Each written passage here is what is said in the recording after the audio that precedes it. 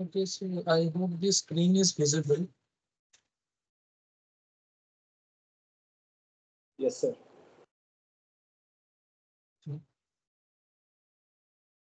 Sorry for the delay. Actually, what happened is my pen was not working, so at the very last moment, I had to make changes in the PPT. So in this particular class, I will not be writing with the scribble pad. So what I have done is basically I have solved in pen and paper, and I have pasted those photographs over here, and I will be explaining through that only. Okay. So I welcome you all to this 12th live session on the NPTEL course of Deep Learning. So this course is provided by Professor Robert Kumar Biswas, who is a professor in the Department of Electrical and Electronics Communication Engineering, IIT Kharagpur. So in this particular video, we'll first solve quiz 11, and followed by that, we'll solve the questions, some of the practice questions for week 12. In week 12, so we have seen a few topics that have been mostly, we have put some thrust over there. So one is we have seen that variational autoencoder, and another one is GAN. And apart from that, GAN, Professor PKB has just touched upon, but it is not, the full description of GAN is not there in that particular video. And let me tell you, GAN is very much mathematically intensive thing. What you have seen in case of VAE, if you remember that in VAE you had to first start with the minimization problem of KL divergence, then you got to that minimization problem, then back converted to a maximization problem. Followed by that, there were several mathematical steps were there. So you can think that GAN, whatever you have seen in case of VAE, in GAN, you will see probably maths twice of that you have seen in case of just VAE only. So GAN is pretty intensive in mathematics.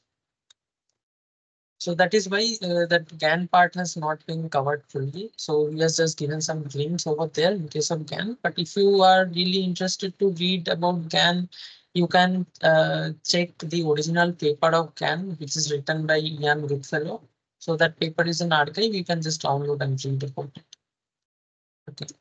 So let's jump into the week 11 quiz. Let me just check this.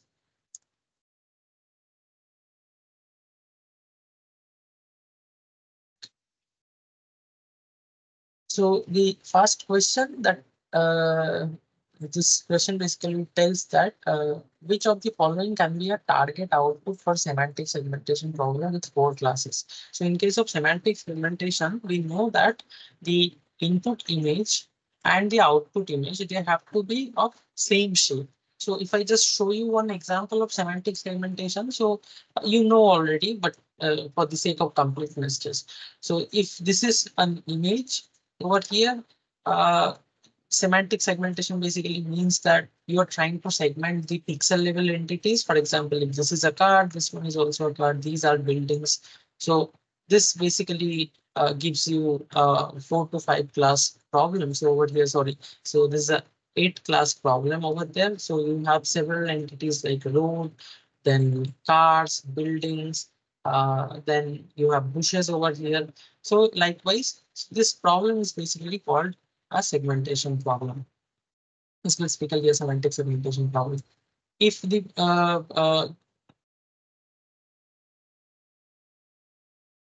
if you basically have if this particular image or the segmented image, if you would have, it would have been rather like this, for example, this is a Maruti Suzuki car, and let's say this is a Audi car. So if the cars, then in between them in the in intra class, if there was some variability in terms of the labels, so therefore that particular segmentation would have been called an instance segmentation.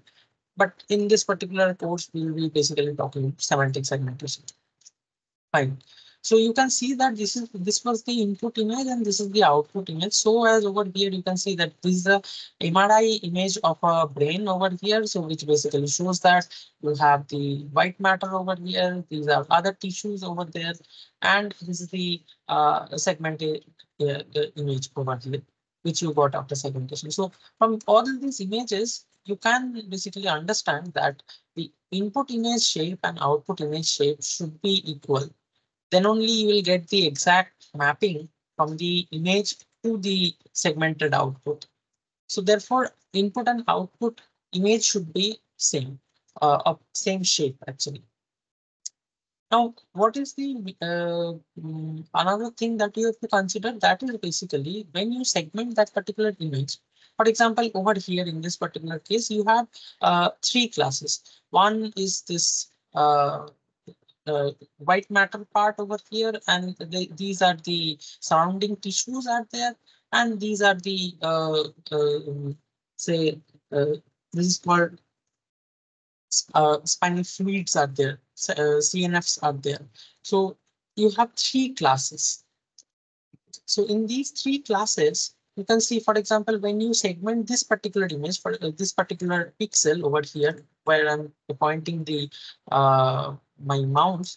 So in this particular pixel, if you're trying to actually make a segmentation over here, as because you have three classes, each and every pixel element, it will have the entities or the entries of the pixel elements would be a array of one hot encoding. So over there, you would have an array of 3 cross 1 as because you have three classes. And let's say this is class 2, this red one is class 2. So the arrangement of that particular one hot encoded array would be 0, 1, and then 0. So this one basically means that you are now belonging to class 2, and that is why you can see that class 2 basically represented by this red colored label.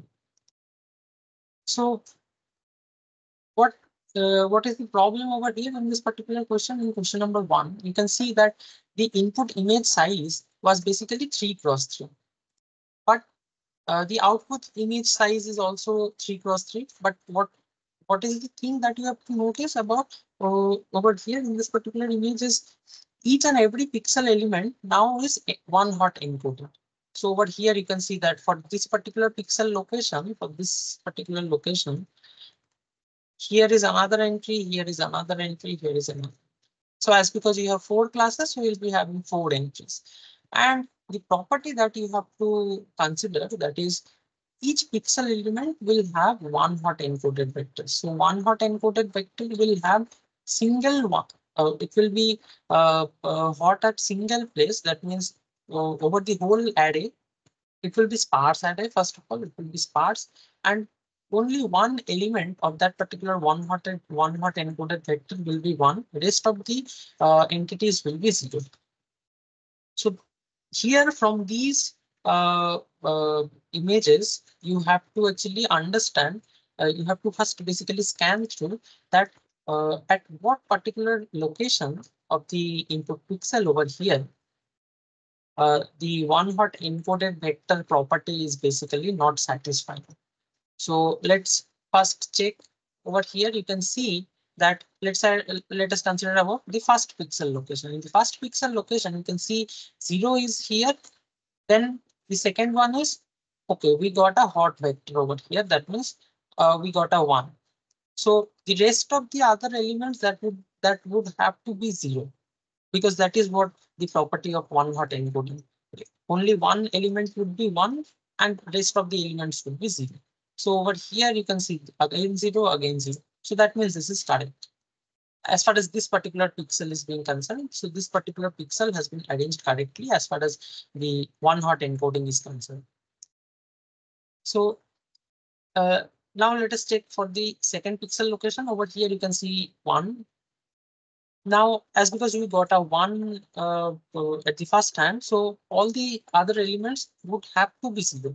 Otherwise, it will be a violation of the one hot encoding rule.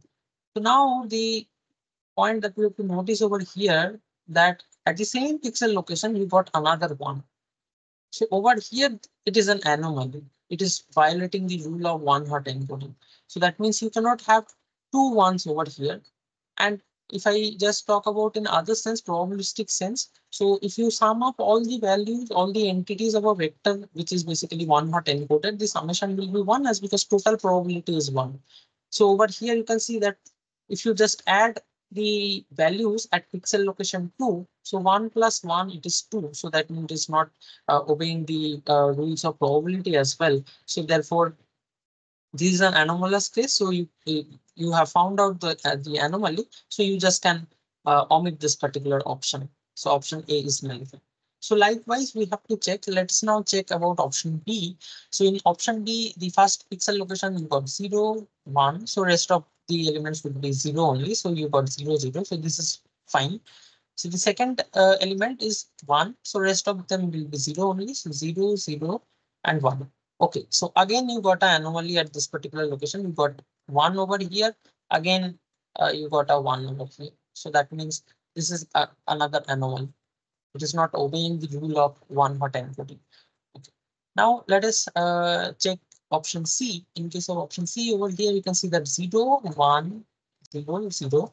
It is properly stated over here. Now for the second pixel location, 1, 0, 0, 0. So that is also fine. And for the third one, it is 0, 0, 1, 0. So again, this is also fine.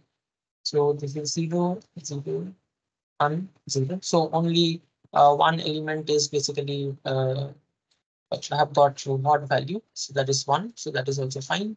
So over here you got 1. So rest of the elements will be 0. So 0, 0, 0. And over here also, so this is 0, 1, 0, 0. And in the last two cases, it is 1, 0, 0, 0. So that is fine. And over here, both the elements are 0, both the elements are 0, both the elements are 0, and over here, both the elements are 1.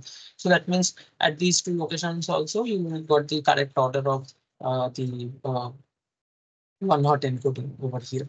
So that means option C is the correct option, as because it is obeying at every pixel location, it is obeying the property of one hot encoding. So that is why you can say that option C is actually the correct answer for this particular question.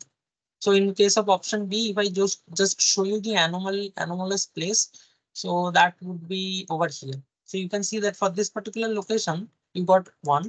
And again, at this particular location, you got another one. So that means over here, for the at least for this particular pixel value, you can see that you are getting 2 1s. So that is basically a violation of the one hot encoding rule. So again, option D is nullified. So any query for this particular question? Sir, one question. From Yeah. this picture, how do we know that it's a four class problem? We have to find four classes. Okay. Uh, so the problem is I cannot show you with pen. So let me try. So yes, I have written over here. So here it is the same thing. In case of image segmentation, you will have input image size and output image size will be of same shape.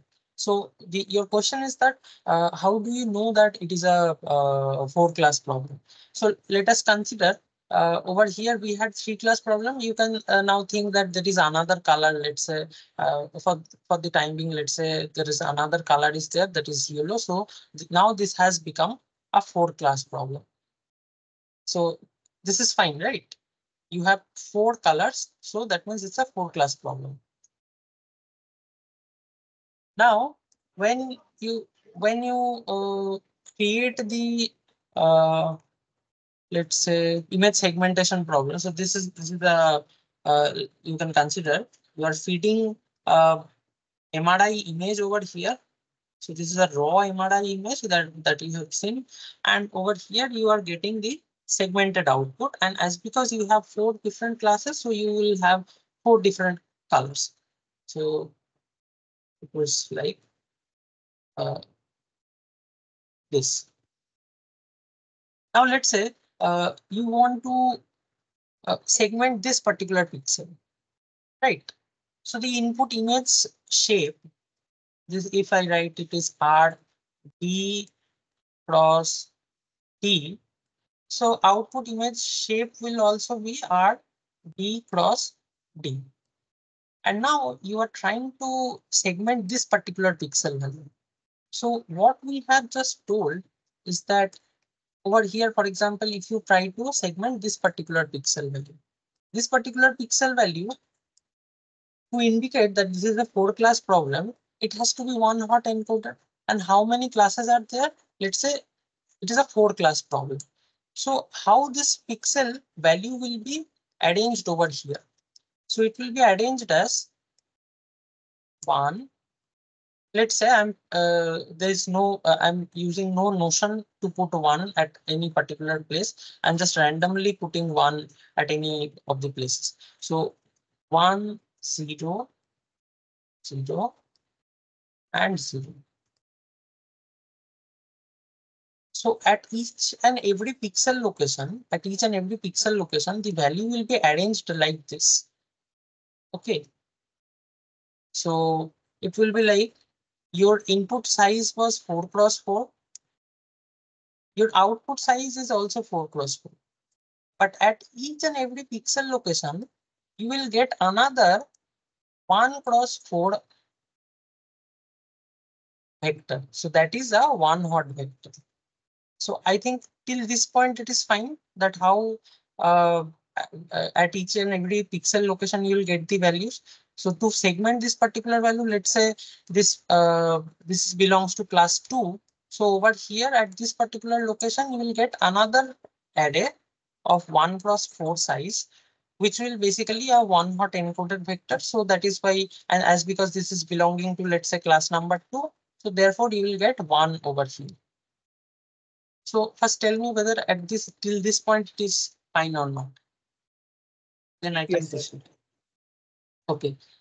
So now you till this point it is fine. So we can see that at every location over here also, at this location also, you will get another array of 1 cross 4. Now this is as far as your how you basically arrange data in Python. So as far as coding is concerned or in real implementation is concerned, so we basically write it like this way. The image size will be same, and inside the image there will be another one hot encoded vector. So at each pixel location there will be another 1 cross 4 data. At each and every location there will be another 1 cross 4 data. Now, in this particular problem, you can think that your input image was of size 3 cross 3. So as you can see, the output image is also shaped 3 cross 3. But why do you have these 4 copies over here? This is just due to as far as numerical questions are being concerned, they would have written it like this. They would have written it like this. For example, they would write a 3 cross 3 over here, 3 cross 3 image patch over here. And at each and every patch, they would have written the one hot encoded vector. So instead of writing like this, they at this particular location, they could have written like 1, 1, 0, 0. Okay. So instead of that, they have written it in this way that they have created separate masks, and they have put each and every value at each of these masks. So over here you can see that this one is placed in this particular mask, this one is placed over here, this 0 is placed over here, this 0 is placed over here. So this is analogous to this thing that you just write a single 3 cross 3 patch over here, and within that particular patch, in each and every pixel location, you either write it in this way. Otherwise, for the sake of simplicity and just to illustrate the problem in a better way, so they have written this all these things in a separate masks. So whenever, as because you are asking that how will you be able to understand whether this is a 4-class problem or not, you check at, let's say you fix this particular pixel location. In this pixel location, you see that how many entries are there. So over here you see one entry, another entry, another entry, and this is the fourth entry. So then you will understand, okay, that means at this particular pixel location, I will get 4 values. That means there are 4 classes. In this way, you can understand that whether this is a 4-class problem or not. Fix one pixel location and then check that how many entries are there. Over here, the entry they have made wrong because they had to make some incorrect options. So you cannot get 1 over here. You should get a 0 at this particular place. Then only it will be a 1-hot encoded vector. But other than that, you just fix a particular place and then check that how many entries are there on that particular place itself. So you can see that this is first entry, second entry, third entry, and fourth entry, which basically tells you that there will be 4 classes.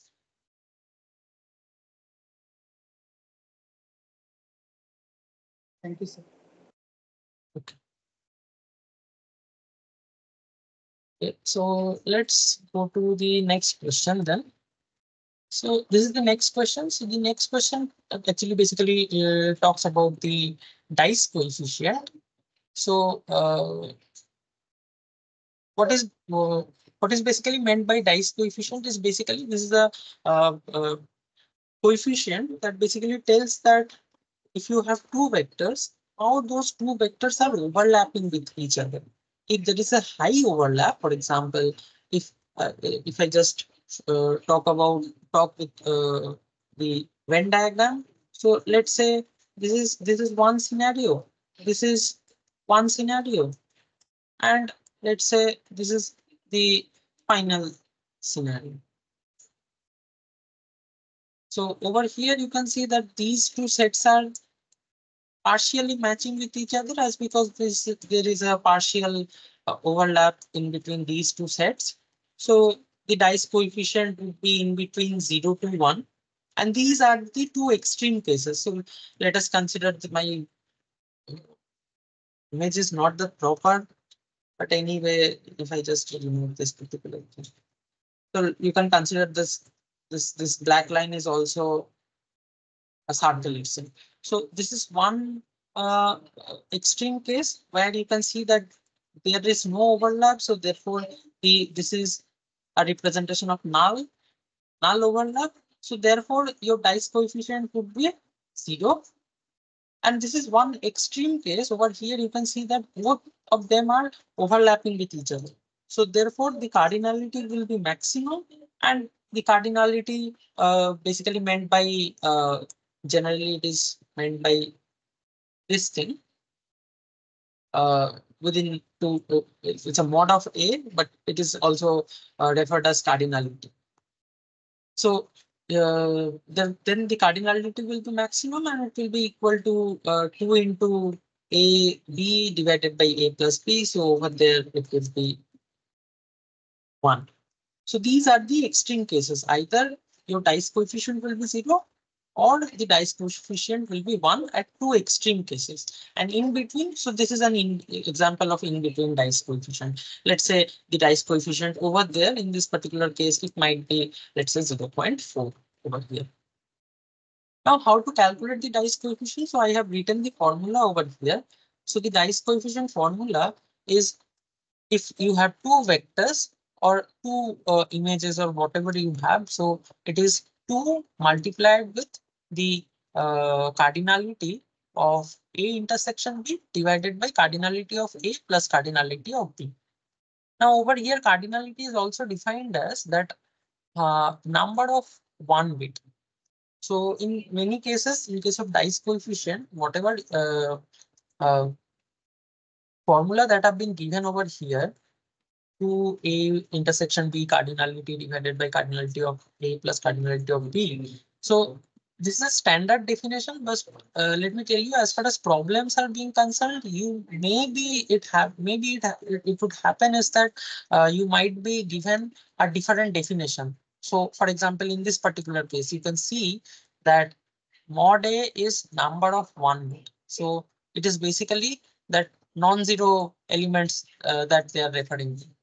So for these kind of question, for dice coefficient kind of question, even though you know that what is the meaning of this 2 into A intersection B's cardinality, but it is always better to check that whether they in the question itself they have given any definition of cardinality or not.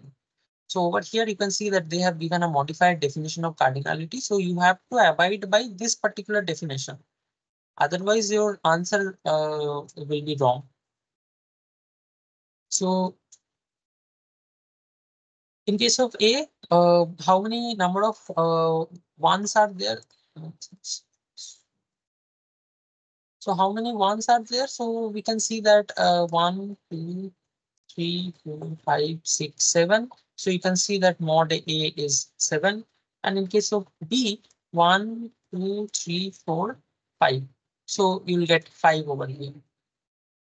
And now you have found out that mod A, mod B. Now you need to find A intersection B's cardinality. So A intersection B is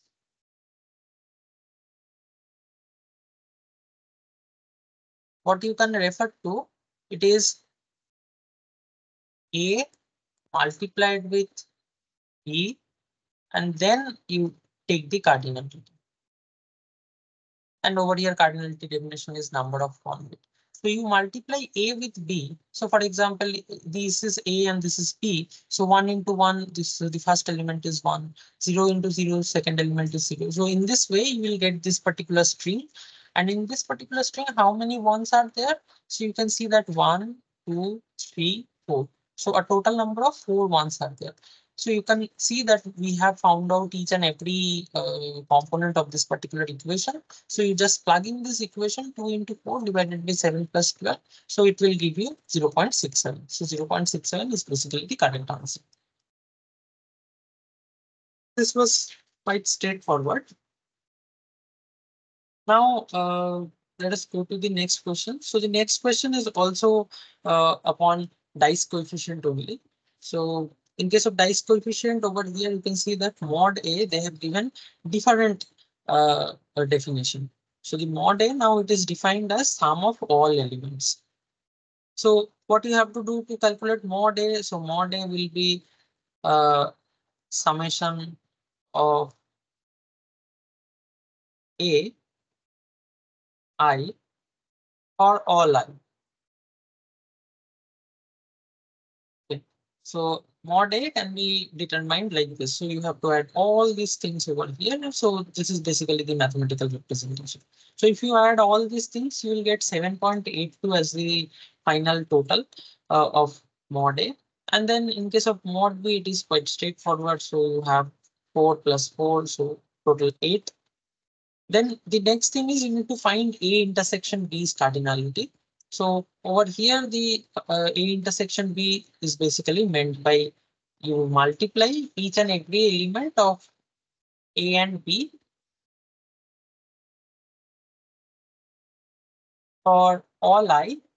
First, you do the multiplication, element-wise multiplication. That means 0.01 will be multiplied with 0, 0.03 will be multiplied with 0. And likewise, you can see that 0.89 will be multiplied over here, 0.85 will be multiplied over here. So you do the multiplication and then you will get a resultant vector or resultant matrix. And then you add all the values over there. So that is basically meant by the, okay, sorry, this cardinality is actually the summation. So as per the definition over here. So A intersection B, and then you take cardinality over here. So you will get this particular equation summation over all I, and then you do the multiplication in between all the elements of A and B, and then you will get the cardinality form. So if you do this particular operation, then you will get the total summation value is equals to 7.4. And then again, you just plug in all these equation, all these values over here. So and uh, the final answer will be 0.93.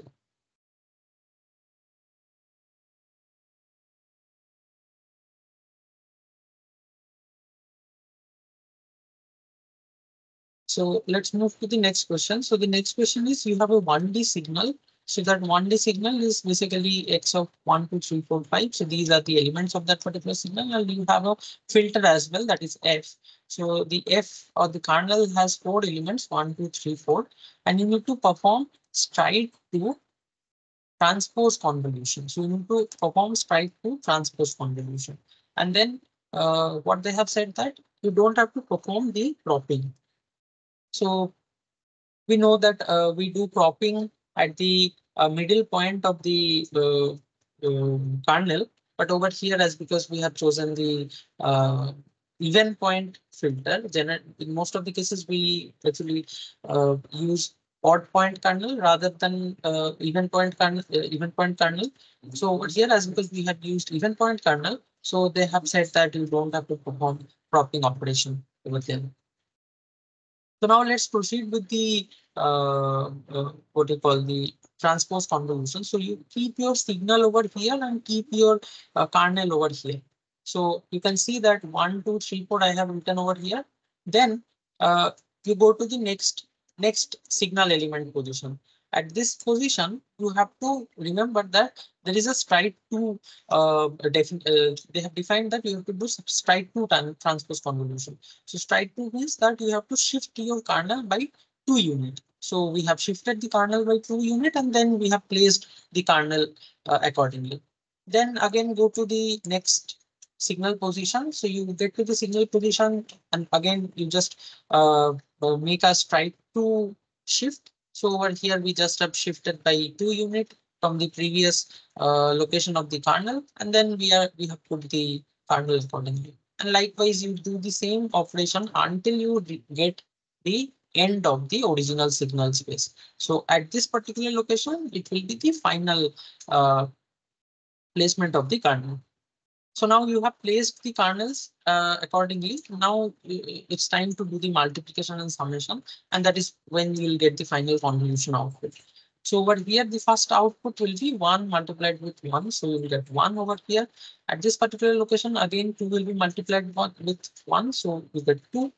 Now, at this location, F2, you can see that there are 2 contributions are coming from 2 different places.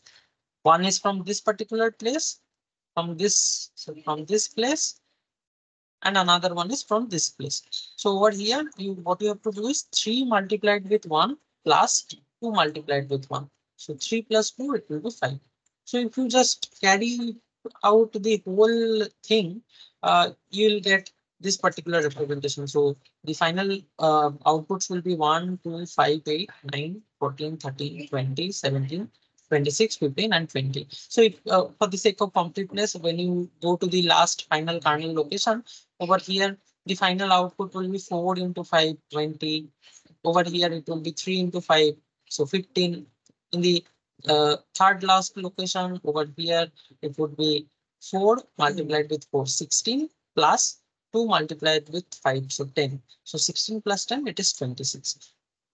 So over here, we can see that this is basically the correct option out of all these 4. So the fourth option is basically got hidden behind this particular image.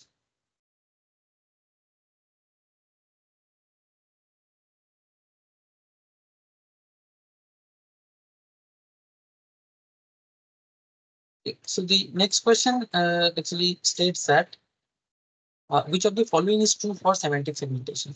So in case of semantic segmentation, let's just scan through the options. So options A says that semantic segmentation can be considered as pixel-wise classification problem.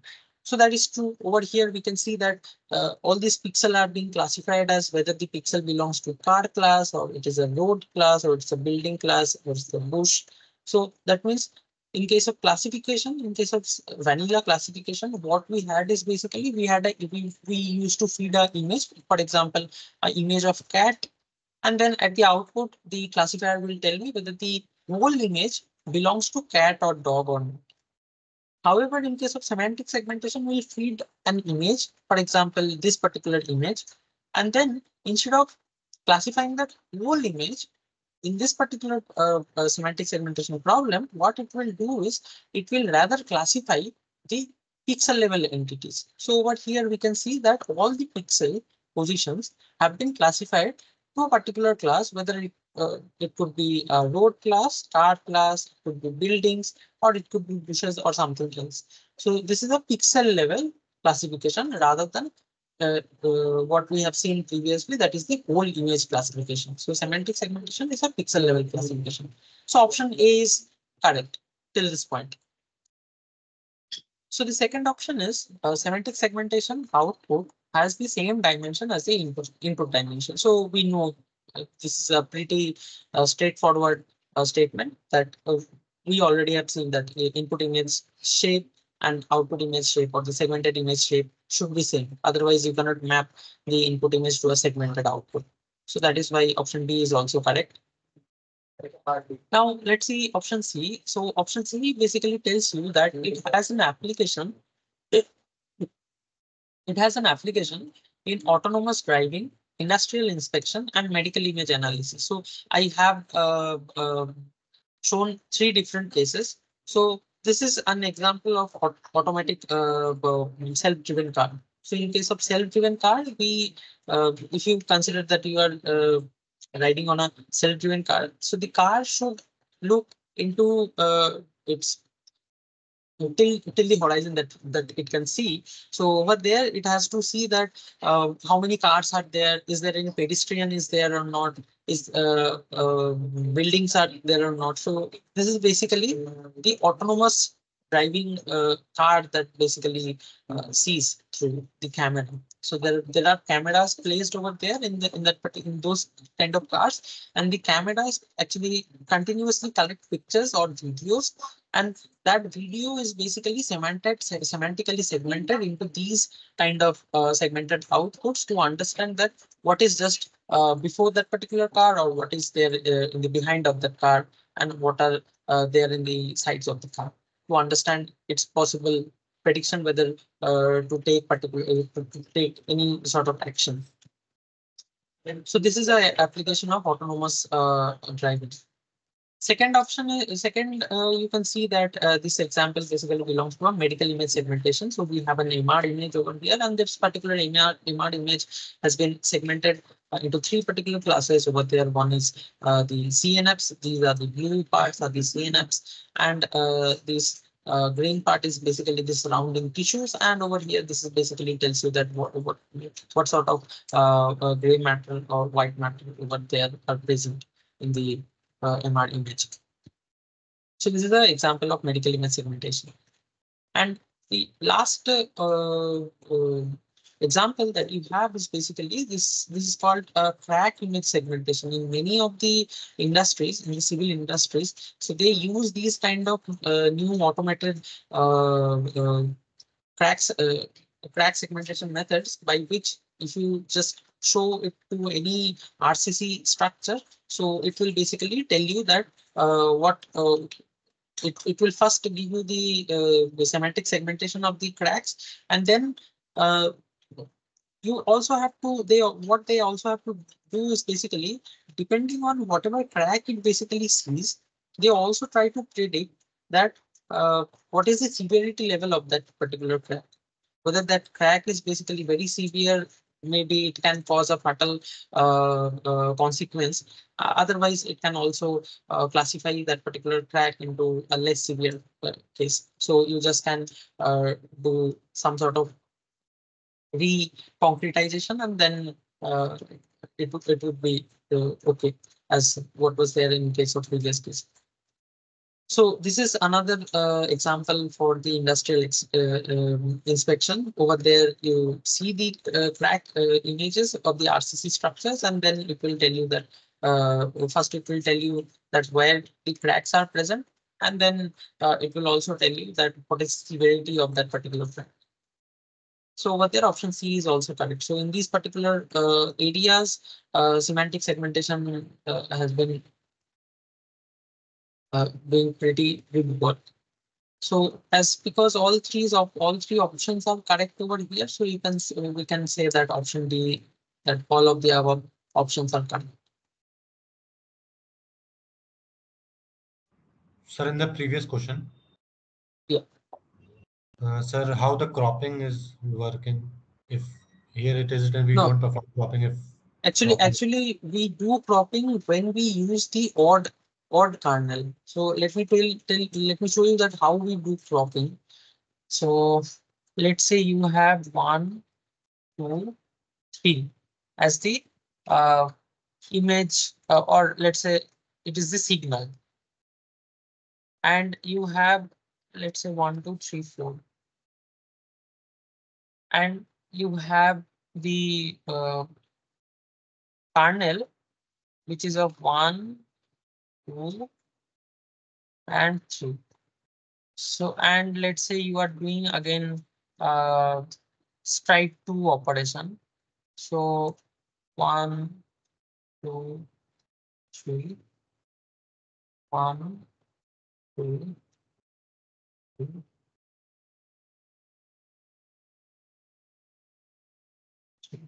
It's difficult to write with mouse. Okay. So you got the first output, second, third, then this is fourth. This will give you the fifth output, sixth output.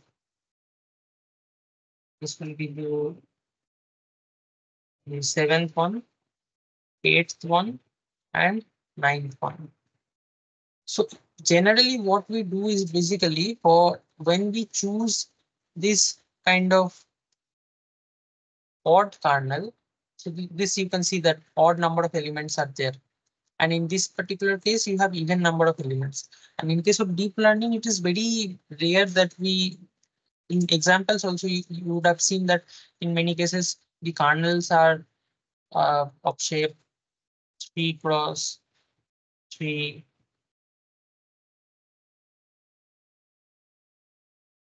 or it is of 5 cross 5.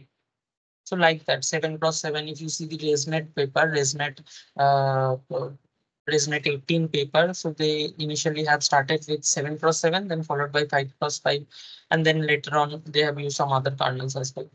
So when you use the odd number of kernels over there, then we do cropping, and where we have to do cropping at the center of the kernel location. So this is the first signal entity location.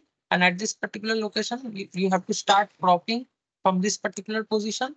And at the last signal location, you again need to check that where is the center of the kernel basically lying. So after that, you have to do cropping. So you need to consider the outputs from this point to this point.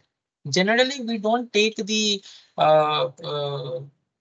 what we call even element based kernels. And if you choose even element based kernels, we don't do the cropping operation. Otherwise, what we do is basically we crop the first and last element.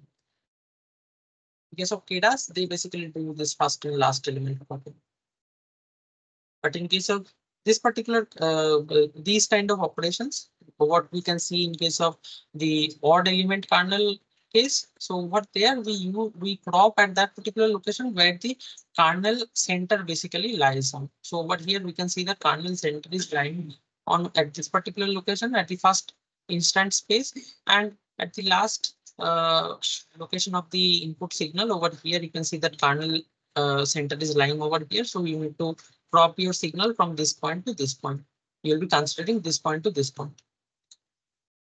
So in this way, we do cropping. So, sir, in this question, there is no need to write that if we don't perform cropping because there is even No, number no, of. no, no. Okay, sir. Thank you. As because they have written as because in the in general sense we do cropping, and in the lecture also Professor PKV has shown that how they do cropping. So it is just to ensure that student do not get confused that in the lecture he has done cropping, and over here how to do cropping, because you cannot decide the center position over here because it is symmetric 1, 2, 3, 4.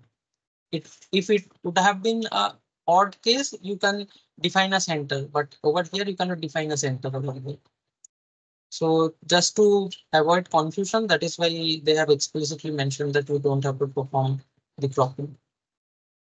And generally, we don't consider these kind of filters as well. We always prefer to have odd filters.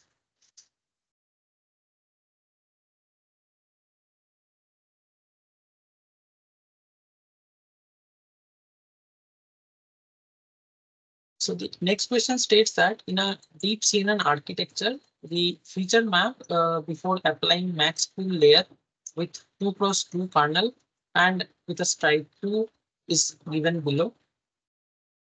Okay, so you can see that 2x2 stripe will be like this. First, max pooling mask will be placed over here. The second max pooling mask will be placed over here. Third max pooling mask will be placed here, and the final mask will be placed at this particular location. Thank you. Now, with this structure, if you do the max pooling, so the max pooling output I have written over here. So in this particular location, the max pooled thing will be 30. So this is the highest value. So I have written 30 over here. Then at this particular location, the highest value is 14. At this particular mask area, the highest value is 5. And over here, the highest value is 19. Now, in case of max unpooling, what are the two results that we need from pooling layer? So you do max pooling, sorry. So you do max pooling. In case of max pooling, you'll just get an output like this. A 2x2 output you will get.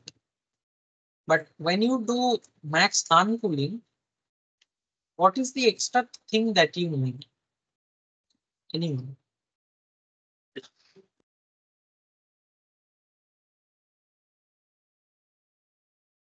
In case of max unpooling, what is the extra thing that you need to perform the unpooling operation?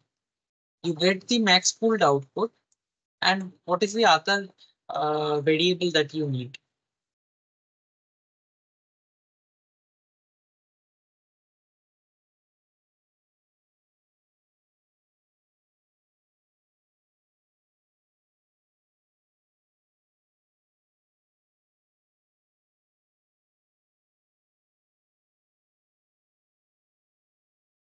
Yes, anyone?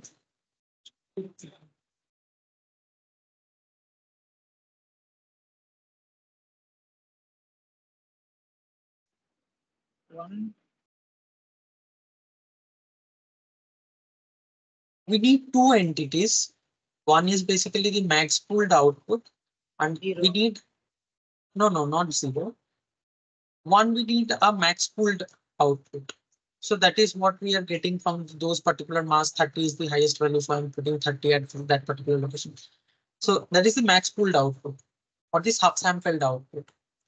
And we need some other matrix. We need some other matrix which basically stores some location information. What is that matrix called?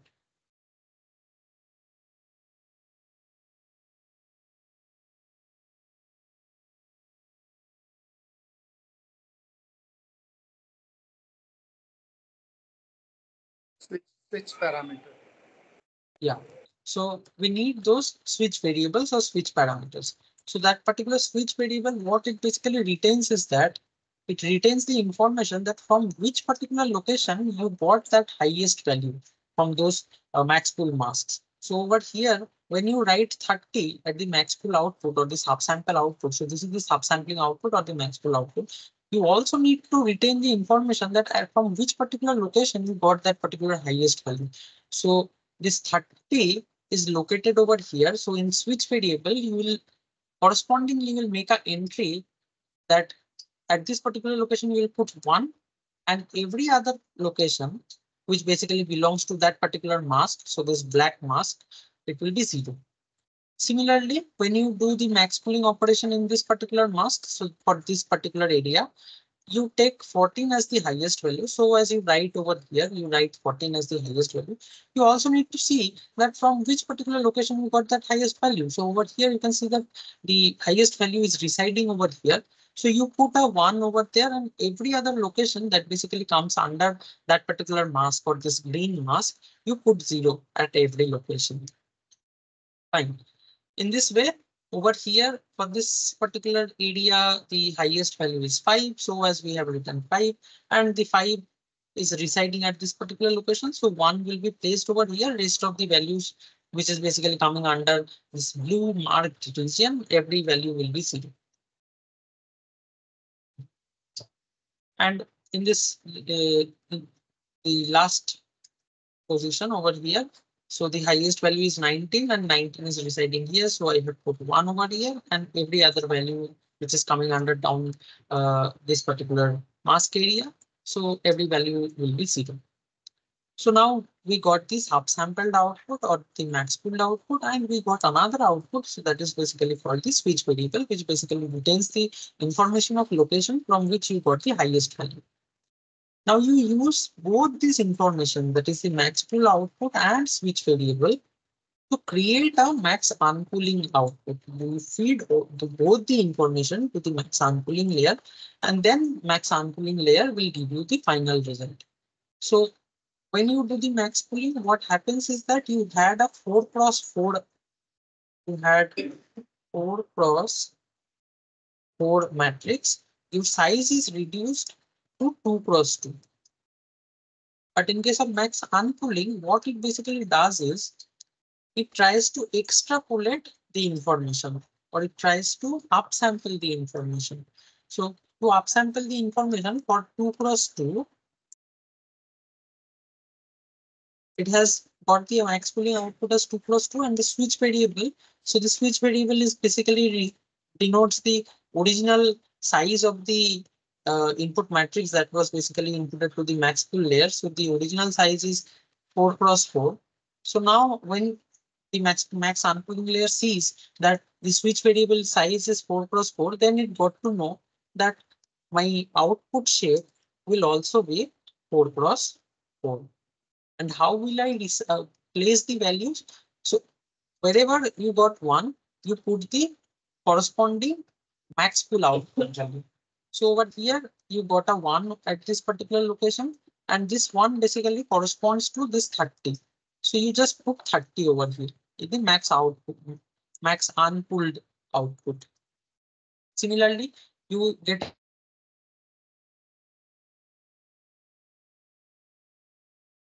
basically every value in this particular area will be multiplied with 14. So as because 0 into 14 is 0, so every other places it will be 0, and over here it will be 1. But over here also you got a 5 at this particular location, and this 5 basically refers to this particular mask area. So you multiply 5 with all the values over here. So you will get 5 at this particular location only, as because in every other places it is 0. So 0 multiplied by 5 is 0.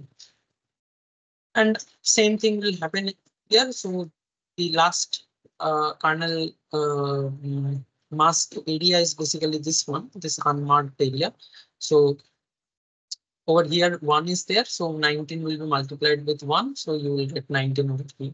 So this is the final output that we get from the max unpooling layer. So max unpooling layer basically needs two input. One is the max pooled output or the subsample output, and another is the position information, which is basically stored in the switch variable or switch parameter. So over here we can see that option C is the correct answer.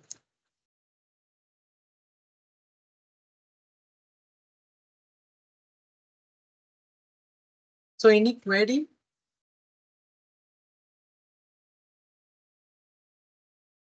Sir, one question. How is it going to work for average pooling? Okay. Uh, uh, this particular max, there are two operations that we do. One is basically the max. So you can see that this layer itself is max unpooling. So this layer basically works with max unpooling only. And what happens in case of average pooling, if you have done average pooling, why we don't prefer average pooling in case in these particular semantic segmentation problem? This is because, for example, you have uh, let's say I'm writing this particular thing over here. So you have certain values here, so 2, 30, 14, and 12. And when you do average, so this average value will be placed at this particular location. So when you will do average, what will happen is that you can see that you got a high value over here. These are the moderate values, and this is a small value. So due to this particular small value, what will happen is that all the values will be smeared down. So the average value will drop down. And what basically averaging means basically you are losing the information of the uh, um, high frequency information or the detailed information. So you might have heard this detailed information term in the first video of this week of 12th week.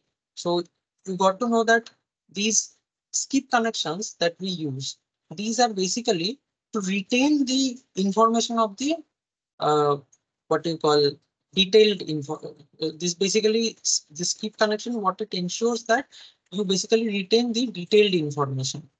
And if you do max pooling as your subsampling process, at the first hand itself, you are basically smearing down all the detailed information, because you can see if you just take an average over here, the value will be dropping down.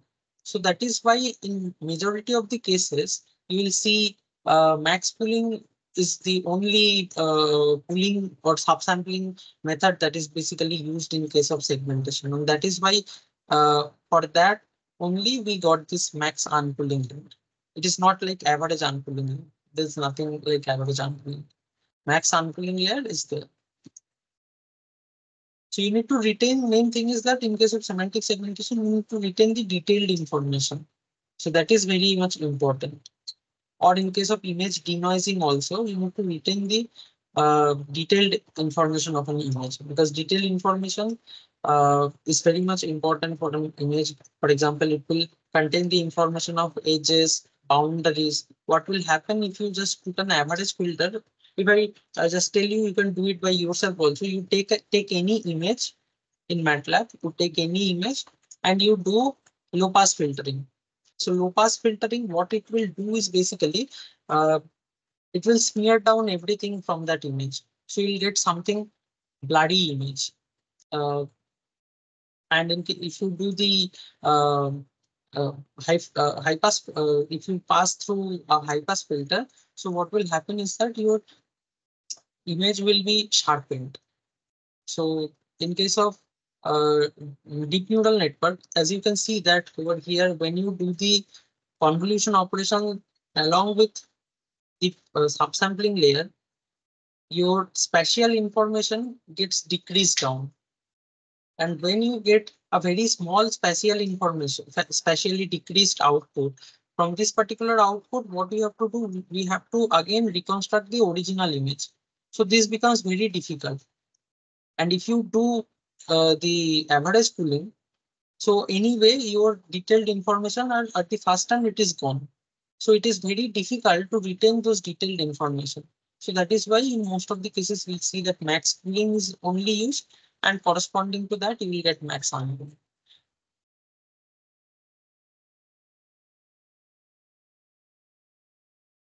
Okay, sir.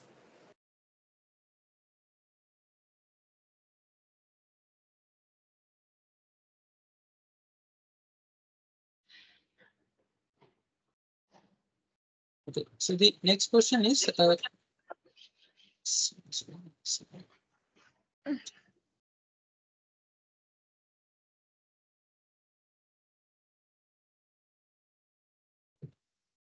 so which of the following operation reduces the spatial dimension of the features? So already we have seen max unpooling. What it basically does is it's a upsampling process. And upsampling process means you have a very smaller feature or receptive field.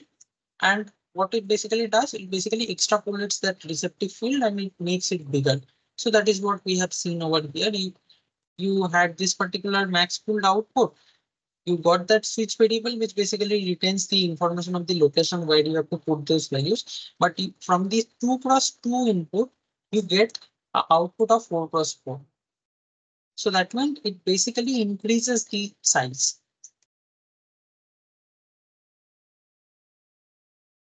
So it basically increases the size. So over here, the question is which basically reduces the spatial dimension. So over here, we can see that the spatial dimension, it was initially 2x2. Now you got a spatial dimension of 4x4. So therefore, this option is nullified. Then you had two cases. One is pond 3x3. And again, another thing is that transpose convolution. In another example, in this particular example, we did transpose convolution with straight through.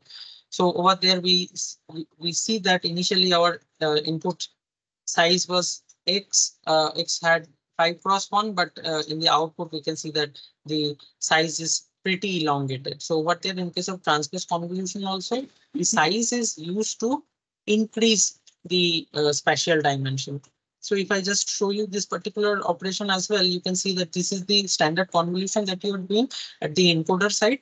And now at the decoder side, you can see that the size is gradually increasing. So this is basically where you do the transpose convolution.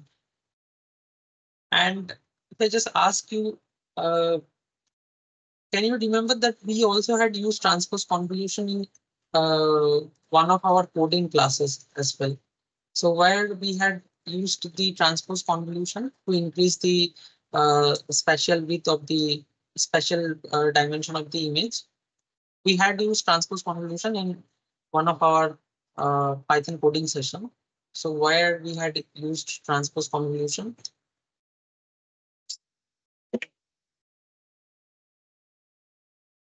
Mhm.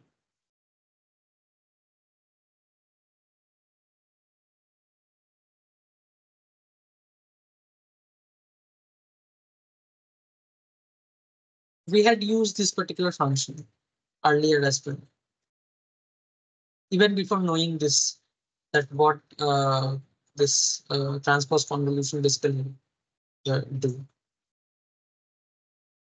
We had used it somewhere.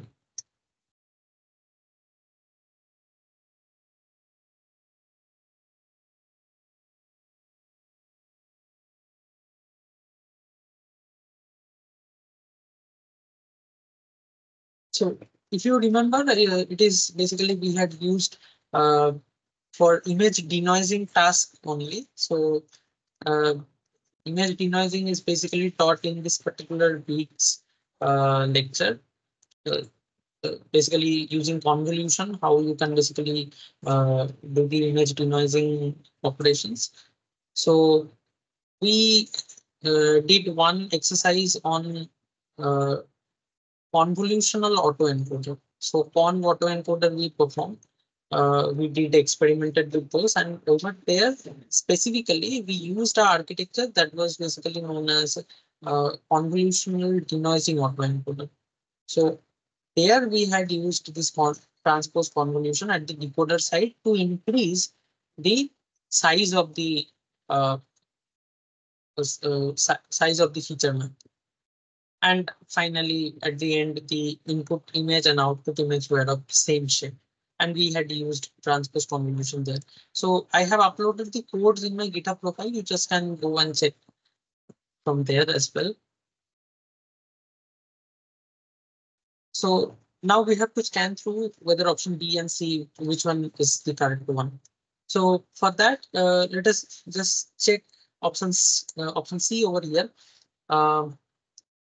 Which basically deals 3x3 kernel size, stride is equals to 1 and padding is equals to 1. So we know that output dimension of convolution operation is basically given by this particular formula. So we have considered that image size, input image size is x cross 1. It could be a grayscale image. Otherwise, it could be a RGB image. So that is why I have written cross 3 as well. But x cross x basically denotes the spatial dimension. And this 3 basically denotes the channel dimension. That how many channels you have. If it is a single channel image or grayscale image, so then there will be multiplied with 1. basically cross 1, you can omit that particular notation as well.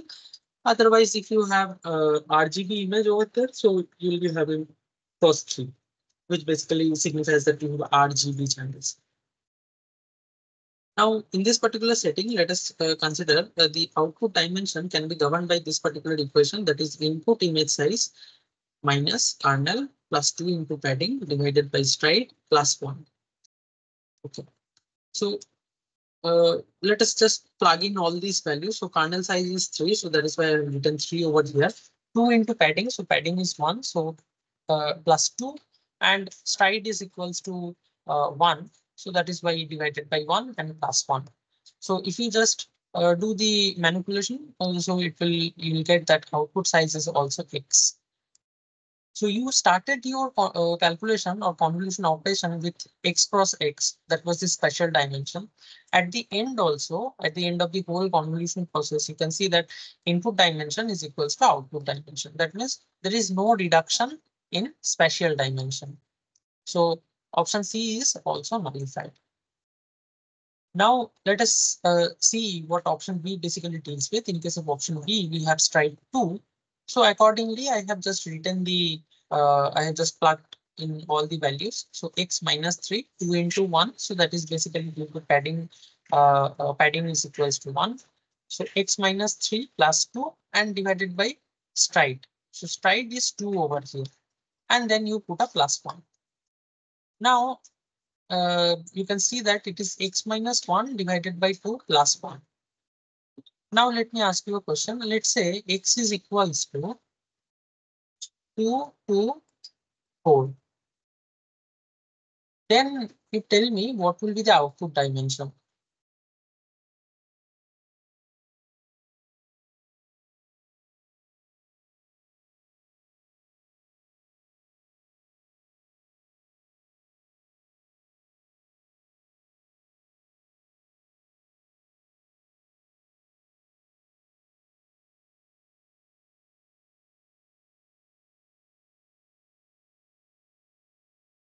Have you got the question? When you do all this manipulation, you will get x minus 1 divided by 2 plus 1. So till this point, do you have any confusion? Like till this point? 112.5. Okay, so answer is 112. 2.5. Okay. Yes, sir. How come this For x, we have to substitute 224. yeah, so you will get 24 2, minus 1, 223 divided by 2. so it would be 1.5 1 plus 1 plus 1. So you get 112.5. But yes, sir. In case of image dimension, have you ever seen such kind of dimension? It is either, let's say, 224 cross 224, 112 cross 112. Have you seen that 112.5, something like that? The dimension is 112.5 into 112.5. No. No. So that means this equation is missing something. And we solved this particular, these kind of scenario in week 10's quiz. So what is it that is missing in this particular equation? You have written everything, that is fine, but there is some extra term or extra operation that is missing over here. What is that particular term? Floor operation. Yeah, floor operation. So what you have to do, you have to incorporate floor operation. So then instead of getting 112.5, you will be dragged down to 112. Anyway, this is not related with the uh, question that we've been asked with. You can directly see that there is a significant reduction is happening. You had 2 to 4 cos 2 to 4 dimension. Now you are getting 1, 1, 2. So that means eventually you are reducing the spatial dimension.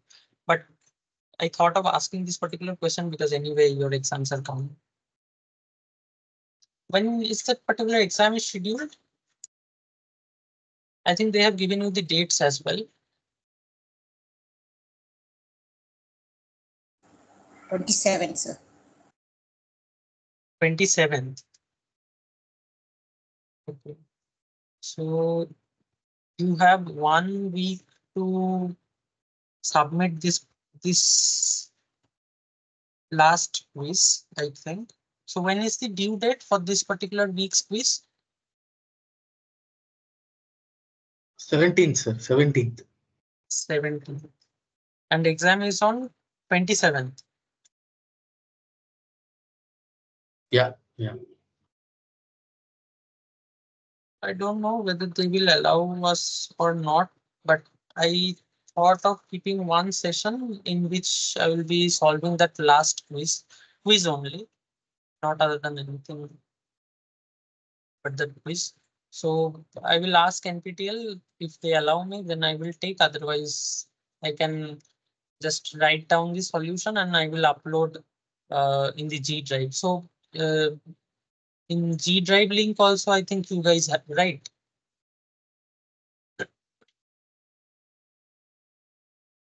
Yes, Uh, sir. In mail so- we got. So from that G drive link, you can get the last solution as well, last quiz solution as well. If they do not permit us to take class for that last quiz, then I will just solve that particular quiz in pen and paper and upload in the G drive itself.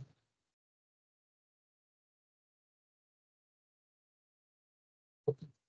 So the next question is, you have the FaceNet and why the L2 normalization layer is used over there in case of FaceNet. So in FaceNet, this is a architecture of FaceNet.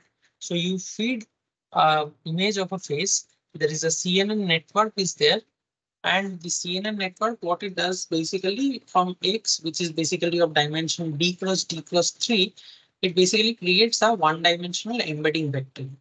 So this is basically what is illustrated as Z.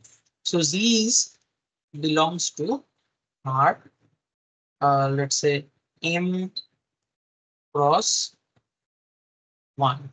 And initially X was of shape R D cross D cross 3. So this was the input image shape, and this is what you get after the embedding has been generated. Now, after you get this embedding is basically generated from a linear layer. Now, in case of linear layer, there is no restriction about whatever value it can generate. It can be anything. So there is no specific range of the data that is being generated at this particular location, as because you are getting the output from a linear layer. Now we put another layer, that is the L2 normalization layer. So L2 normalization, what it basically does is it normalizes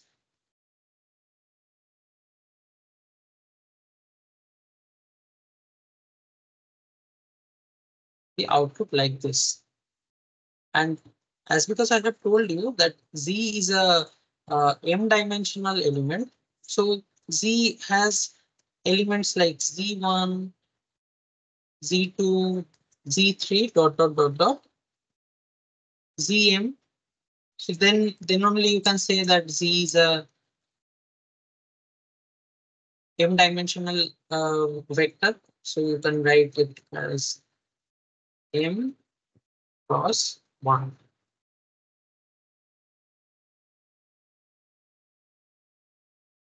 And just tell me that what is the role of a normalization layer?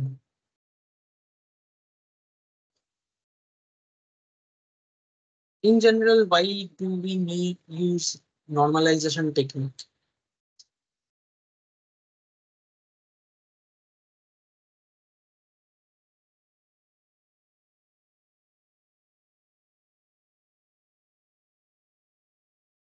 we have dedicatedly studied about normalization. So why do we basically use normalization technique?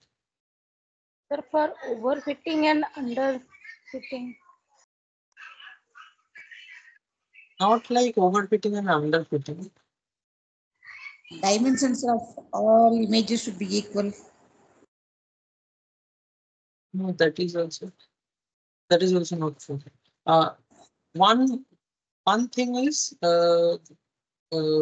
in case of Transform yeah. the your features, all the features on very like same similar scale, so that you Yeah, don't.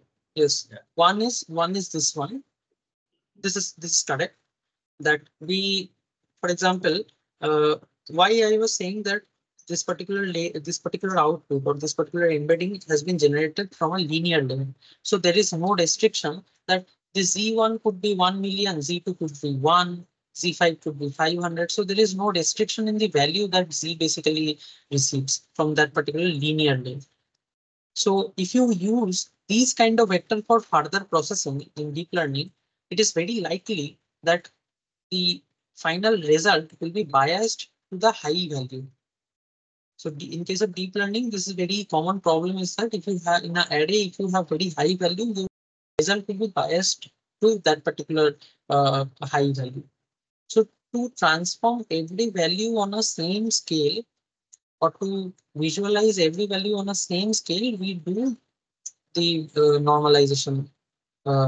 We use normalization technique over there. So there are several kind of normalization techniques are there. For example, one normalization is basically mean max normalization. In case of mean max normalization, whatever value you have, uh, that will be mapped in between 0 to 1, because the equation is x minus x min divided by x max minus x min. So over there, the value will be ranging from 0 to 1. And the reason is pretty intuitive. For example, when x becomes x minimum, then x min minus x min will give you 0. And when x becomes x maximum, so the term in the numerator and denominator, they will be same. So the final value will be 1. So in this way, every value is basically scaled in between 0 to 1 in case of min max normalization. Now,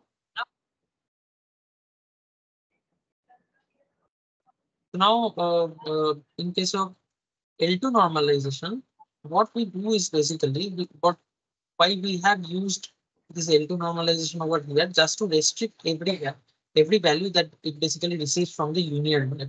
So we put a constraint over here that will do Z1's.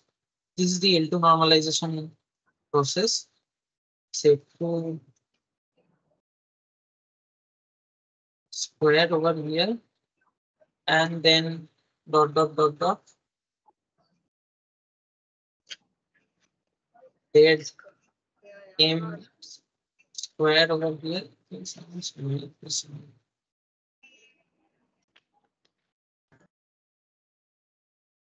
Okay, so this is the L2 normalization, and what we basically uh, put as a constraint is that you do this whole operation that will be equal to 1. So whatever value it may have, it has to satisfy this particular formula that root over and as because there is a square is there as well, so you can put a square over here. So effectively, summation said I square for all I will be equal to 1. And as because there was a root over and again there was a square, I just have omitted that particular part. So this is what the role of this L2 normalization layer that we use over here in FaceNet. Now, just tell me if this Z, if this is an n-dimensional element, let's say m is equals to 3. Then the equation will be simply Z1 square, Z2 square, and Z3 square will be equal to 1. So from here, can you just infer something from this particular equation? What kind of shape you can get from this particular equation in 3 dimension? You have 3-dimensional array and you get Z1 squared plus Z2 squared plus Z3 squared is equals to 1. So what sort of uh,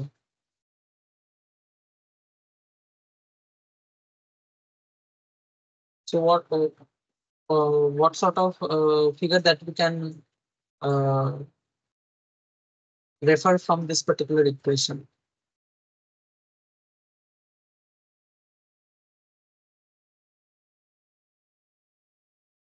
Let's say it was n equals to 2. Let's say Z was a 2-dimensional vector. Then you would have written Z1 squared plus Z2 squared equals to 1. Then what kind of shape you will get?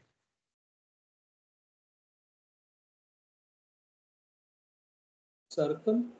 Yeah, circle. Yeah, circle. And in case of 3-dimensional, in the 3-dimensional case, it would be sphere. Okay. But in general, in deep learning, this m value is obviously greater than 3, and it is not just greater than 3, it is greater than 3. It could be 128 dimensional, it could be 1024 dimensional. So in case of 3-dimensional case, in case of 2-dimensional, it was circle. In case of 3-dimensional, it is sphere. And beyond 3 dimension, we call this particular shape is a hypersphere. So what we ensure using a L2 normalization layer is that the output will be scaled in such a way that the summation, this operation will give you equal to 1. And in a way, from this equation itself, this basically suggests that every point or in the every point in this particular Z array, it will be mapped to a hypersphere. So that is why the option A is the correct answer. That is to constrain the embedding function. So we are putting a constraint over here. So this is L2 normalization technique, but we are putting a constraint that if you do the L2 normalization and you take a square, the summation will be equal to 1. And this summation will be equal to 1. That particular formula basically refers to a hypersphere kind of architecture. So that hypersphere is basically, if I consider that this is a M to be d-dimensional, as because they have referred with d-dimension. So if let us consider this is not an M dimension, it's a d-dimensional element. So you can consider that for 3-dimensional, this was a sphere, but for any dimension greater than 3, that will be called a hypersphere. And as because we are dealing with d-dimensional space, so it will be d-dimensional hypersphere. And now let us talk about the other options, so that why other options are not correct. So for regularization of weight, anyway, it is not related with regularization of weight. We are not applying any constraint on the weights. What we are doing is basically we are getting an embedding. On the embedding itself or on the output itself, we are applying the normalization.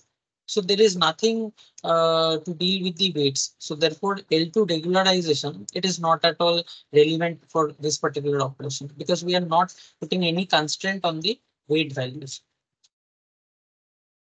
Then option C is for getting the sparse embedding dimension. Again, L2 normalization has nothing to do with sparsity. So we have seen in our last class itself that L2 normalization or L2 regularization, those things does not ensure that you will get a sparse representation. So over there, this particular option is also incorrect. So option A is the correct answer. So any query?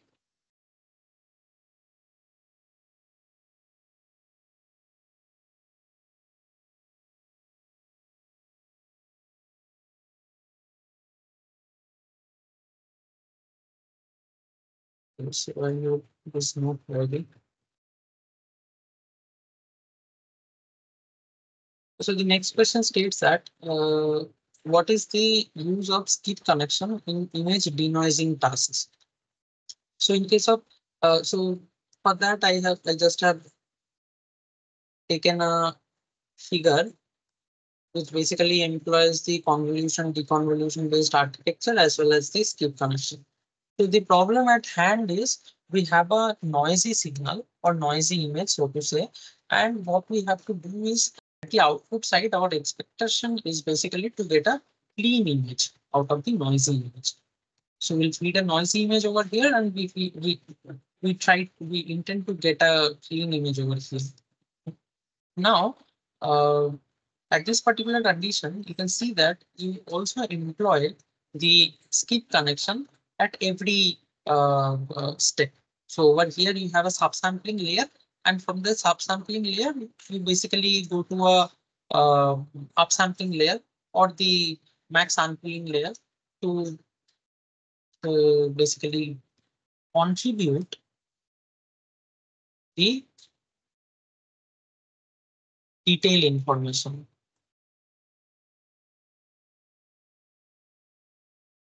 And we already have told that how detailed information is basically necessary in these particular cases, in the image restoration cases. So what happens is that we also have seen in a few illustrations in the week's lecture as well. So there was an image of butterfly. So when you were not using the skip connections, so what was happening is that the detailed informations were not passed. What was there in case of initial or the shallow convolutional layered outputs. So as because those detailed informations were not passed to that particular region, so therefore your output from the decoded part was also kind of blurry. And when the moment you introduce the convolution, the skip connections, so what happens is that at the shallower layer, the convolution output basically contains the information of the edges, high frequency information, and those are also called the detailed information. So these detailed information are directly passed through these skip connections. So it is basically creating an identity mapping over here, and this is basically added with the output of the max unpulled layer. And this is how you get a sharpened output at every location, and which basically helps him to get the final output of the decoder as a crisp image rather than getting a bloody image. So now let's scan through the options. So option A is basically helping deconvolution layer to recover an improved clean version of image. So that is basically another job. So you feed a perturbed signal over here, which is basically perturbed with, let's say, AWG or additive white Gaussian noise. So that Gaussian, that noisy signal you feed here, and at the output you try to get a clean signal. And what happens is that when you do the convolution operation, so as the convolution operation goes along, so the convolutional kernel basically tries to learn something which basically ensures that at the convolution receptive field or the output of the convolution, you get some uh, denoised information, and subsequently that is passed through these upsampling or transpose convolution layer, and such that you get the final output, your final output as a clean image. So at this particular stage, the neural network basically tries to learn some information by which it can create the denoising features. So that is why it is true that it helps the deconvolution layer to recover and improved version of the clean signal, and as well as it basically passes through the detailed information, which is also basically highly necessary to create the good restored image. So back propagation of the gradient of the bottom layer, which makes training easy. So we already have seen in case of ResNet architecture, for example, if this is conv layer, then you have cooling layer, then again you have conv and cooling layer, and you do a skip connection over here. So over here, the addition is happening. So at the time of back propagation, so the gradient can either flow through this particular path, Now there, as because you can see that there are convolutional layers and pooling layers are there, so it has to update the weights at this particular location. Now what would happen is that if your model is too deeper, you might face a problem that is called vanishing gradient. Over there, the gradient might get vanished. And as soon as your gradient is vanished, your learning process will be stopped as far as the gradient descent rule is concerned. Now to avoid or to alleviate this particular problem, what we can do is we can pass the gradient through this particular layer as well, and we can pass the gradient from this particular layer. So what will happen is that in this particular path, as because this is creating an identity mapping, what here there is no layer is present, no conv layer, no nothing is present. So in this particular line, the gradient will be untouched. So therefore, when the gradient will meet over here, even though the gradient is kind of dying at this particular location or vanished at this particular location, when it will surpass this particular area, it will see that another component of gradient is coming over here, and that is basically added. So again, the gradient will be the gradient at this particular location will keep as it is, or it would be intact rather than getting dyed by using the vanishing gradient method over here. So this particular identity mapping or the skip connection based path basically helps you in back propagation as well, as because it basically alleviates the problem of vanishing gradient at the time of training by providing a bypass way for the gradient to pass in the backward direction easily. So therefore option B is also correct.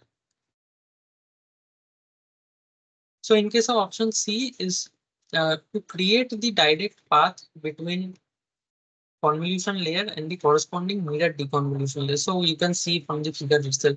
So this was the convolution layer. It is basically going to the corresponding mirror deconvolution layer, and this basically creates a path over there. So this is pretty straightforward. So option C is also correct. So as you can see, all the options are correct. You can choose option D to be the final answer.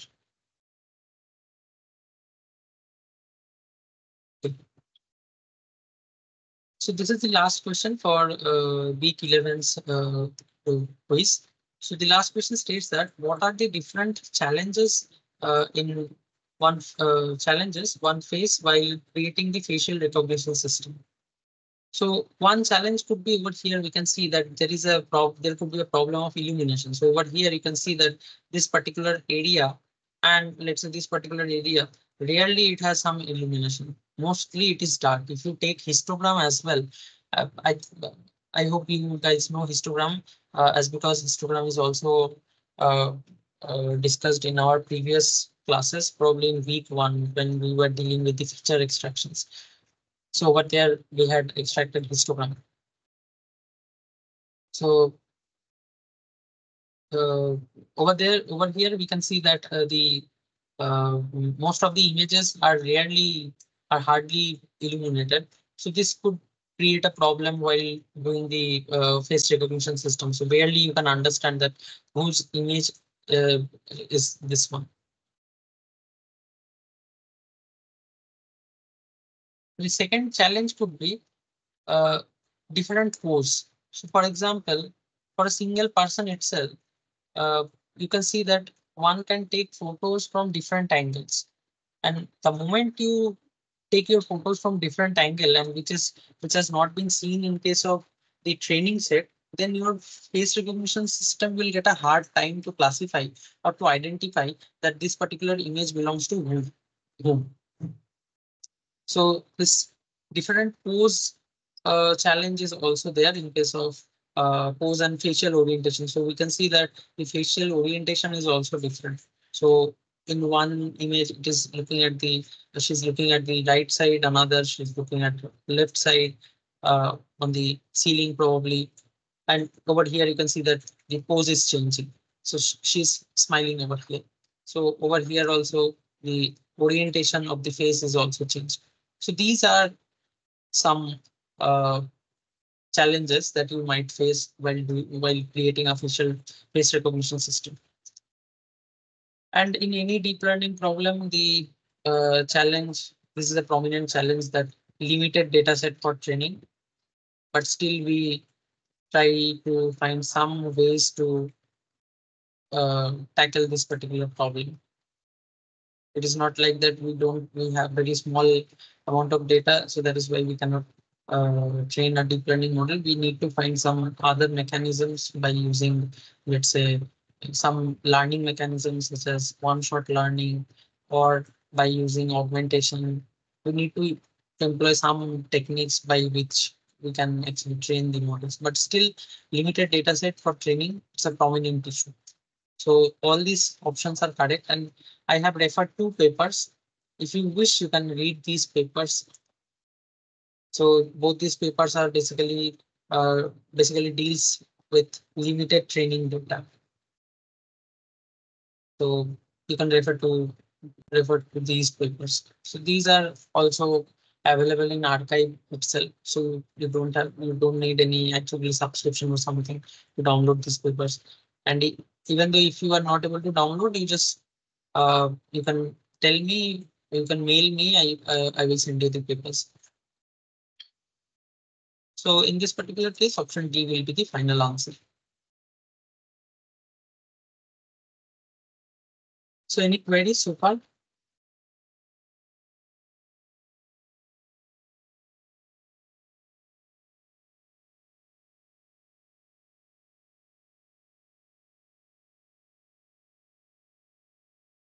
Okay, so I hope this is not query.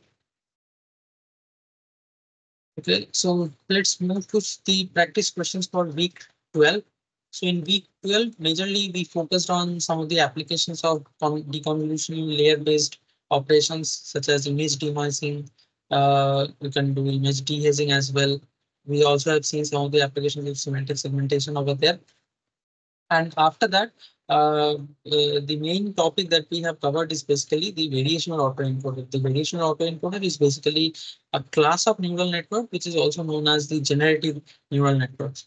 So over there, in previous cases, we were mainly concerned about classification, regression kind of tasks. So now here our aim is basically to generate new data from previous set of data from the original set.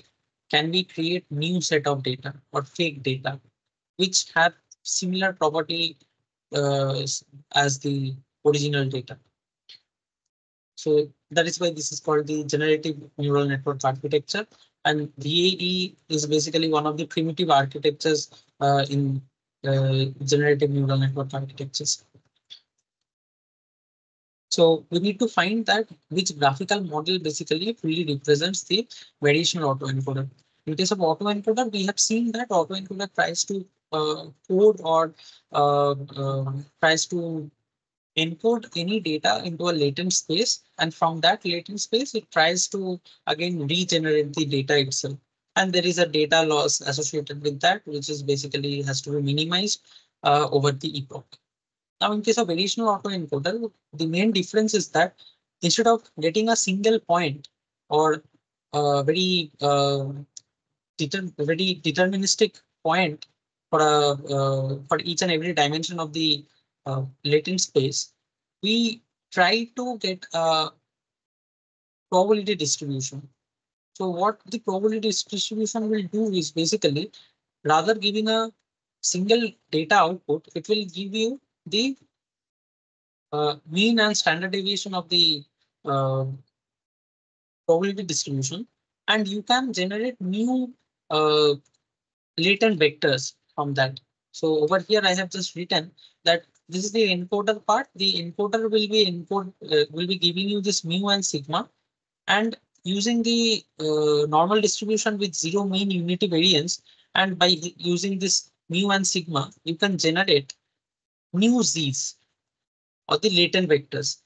In previous case, in case of simple vanilla autoencoder or the traditional autoencoder, so there these z's were kind of pretty deterministic. There was no there was no sampling process was involved while creating these latent vectors. Now, in case of additional autoencoder, the main difference is that you got to uh, access about two new factors. Those are mu and sigma. which basically gives you the parameters for the probability distribution. And then you can sample any sort of data from this particular distribution, mu and sigma, and using the normal distribution with zero mean and unity variance. Then you employ sampling process and you get a Z, and then subsequently you can feed the data into the decoder architecture to get a new sample, that is X hat. So this is what VAE looks like. So what you are doing is basically you give an X, you try to generate Z. So in terms of probabilistic view, we can say that there will be a function Q, which will be represented as it will create Z given the input vector X. So its job, the decoder's job, is to create a function Q, which will give you output Z given the input X. After that, when you get the mu sigma, you get a new sample Z from the normal distribution with zero mean and unity variance. Then you try to create a decoder architecture. So this decoder architecture, what it will do is it will try to create another function that is P, and its job is to create X or X hat given the so over here it would be, I have written it incorrect. So this function would be P. Its job is to create new sample X given the input vector to this particular decoder. And here the input vector to decoder is what? The latent vector. So that is Z. So we can write in a computational graph architecture. So over here, if I just write X and Z, so the conversion process is first starts with the encoder part. So the encoder's job is to create a latent vector Z through a function Q given the input vector X. Then upon you get the latent vector, you try to generate a new sample X. So through you try to get a new sample X. So over here, you just refer to this particular form. So given this particular latent vector, you try to generate X through a function, through a decoder function P. So this is the computational graph architecture that we can refer for any variational automatic problem. Now let us see that which one is the correct one. So you have X and you try to generate Z out of X using a function that is Q and which basically represents the encoder. Then when you get Z, you try to generate X back. So given Z, you try to generate X back using a function P, which basically corresponds to the decoder architecture. So that is why option A is the correct option. Rest, you can see that these computational graphs are incorrect. These are partially correct, but as because we know that in case of variational autoencoder, two steps are involved. One is the encoder part, another is the decoder part. So as far as encoder decoder architecture is concerned, so over here you can see that this particular computational graph is basically representing the correct one.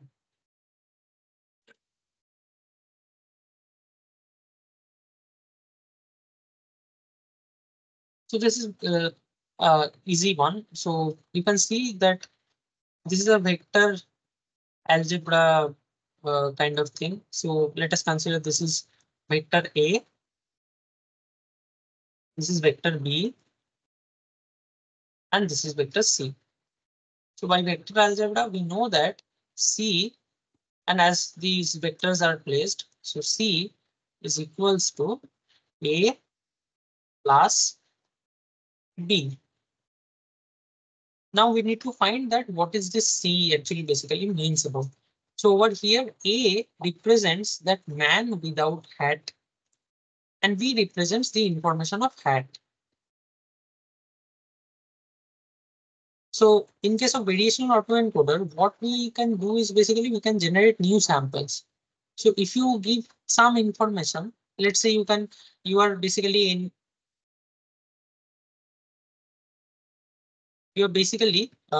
encoding the information of a man without hat, and you are adding another encoded information that hat. information of hat. So these two, when it will be combined with each other, it will generate a sort of new image. So over here you fed an image where the person was not wearing any hat. Over here you fed an image. Over there was only hat. So let us consider this is hat. And the over here the person is not wearing hat.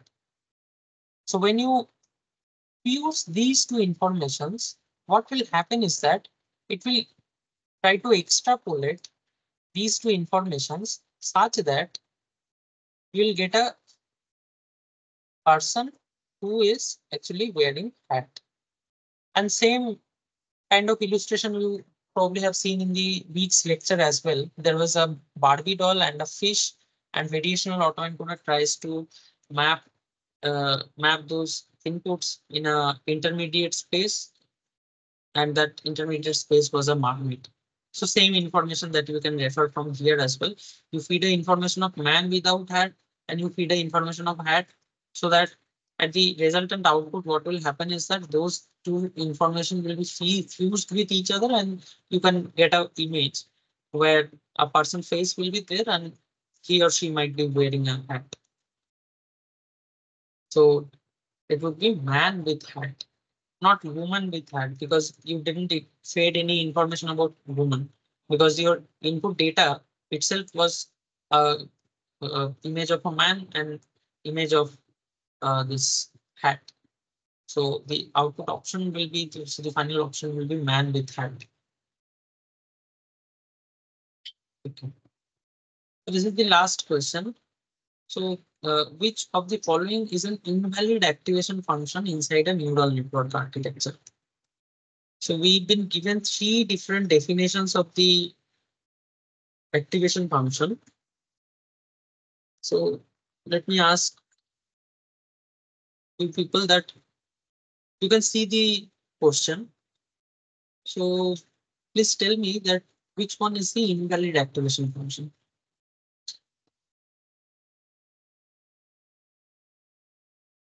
And why?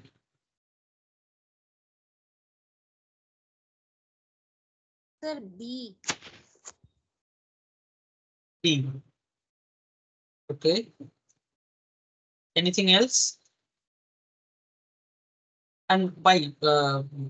This is for why B?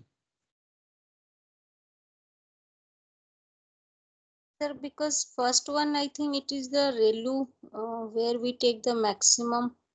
It is not exactly the ReLU equation is max 0, x. So this is max 0, 2x. It is kind of ReLU, but it is not exactly what ReLU looks like, because ReLU has unit slope. Over here you have to slope of 2.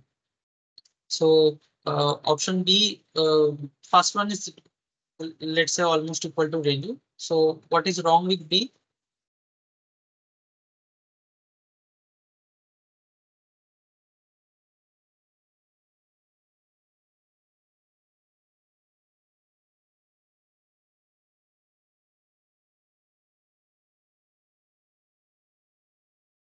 What is wrong with B? So we need to maximize the input and minimize the error. So here they are minimizing the input itself. So I think the minimization function is the problem. This is just an activation function. For example,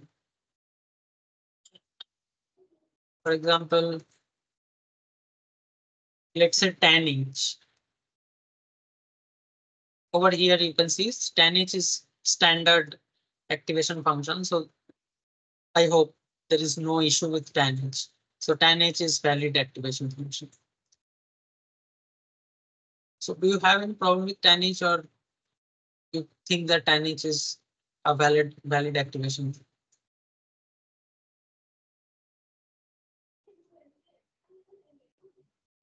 The tan is valid because it is actually another form of this Sigmoid.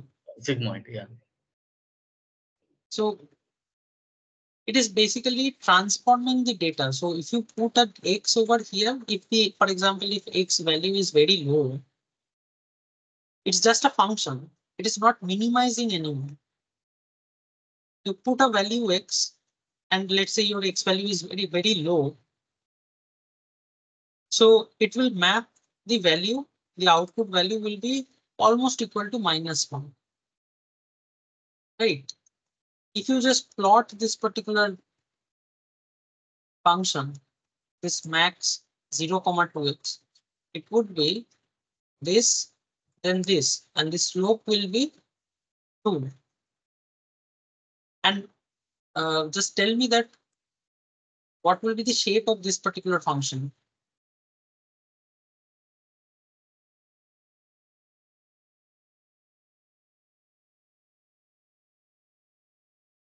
What will be the shape of this minimum 0,2x?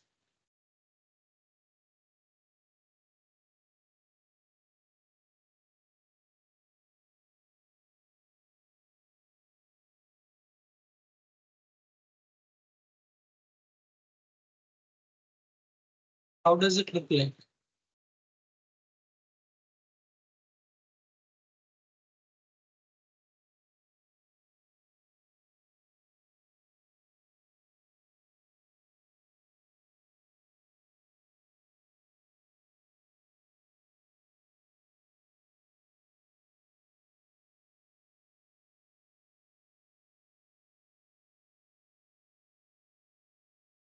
Yes, anyone?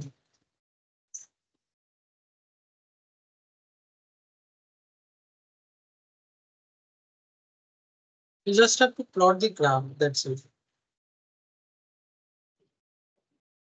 So is it inverted parabola? To get a parabola, you have to have x squared term or y squared term. Then only parabola parabola can be generated.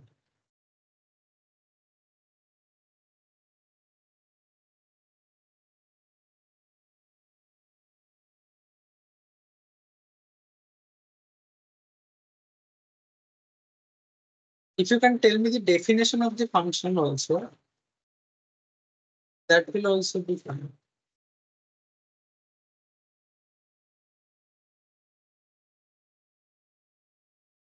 Please try it out at your end.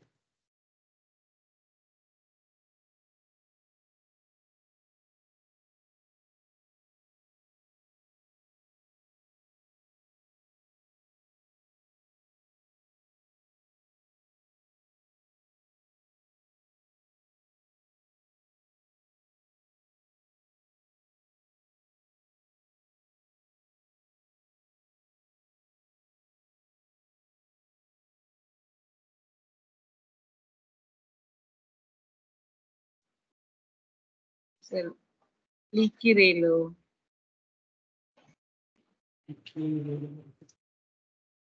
Is it exactly same as liquid or okay, just tell me that what it is going to look like in this particular half.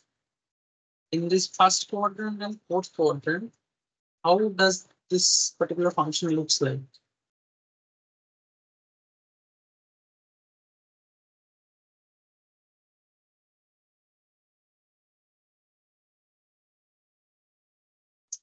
So on positive x, it's going to be 0. Yeah, it would be 0. And what about the Negative, it's going to be just the inverted yeah. f of Yeah. x.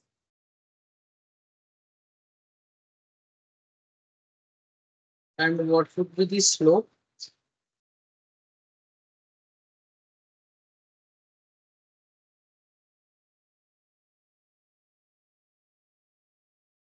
That should be 2 as well.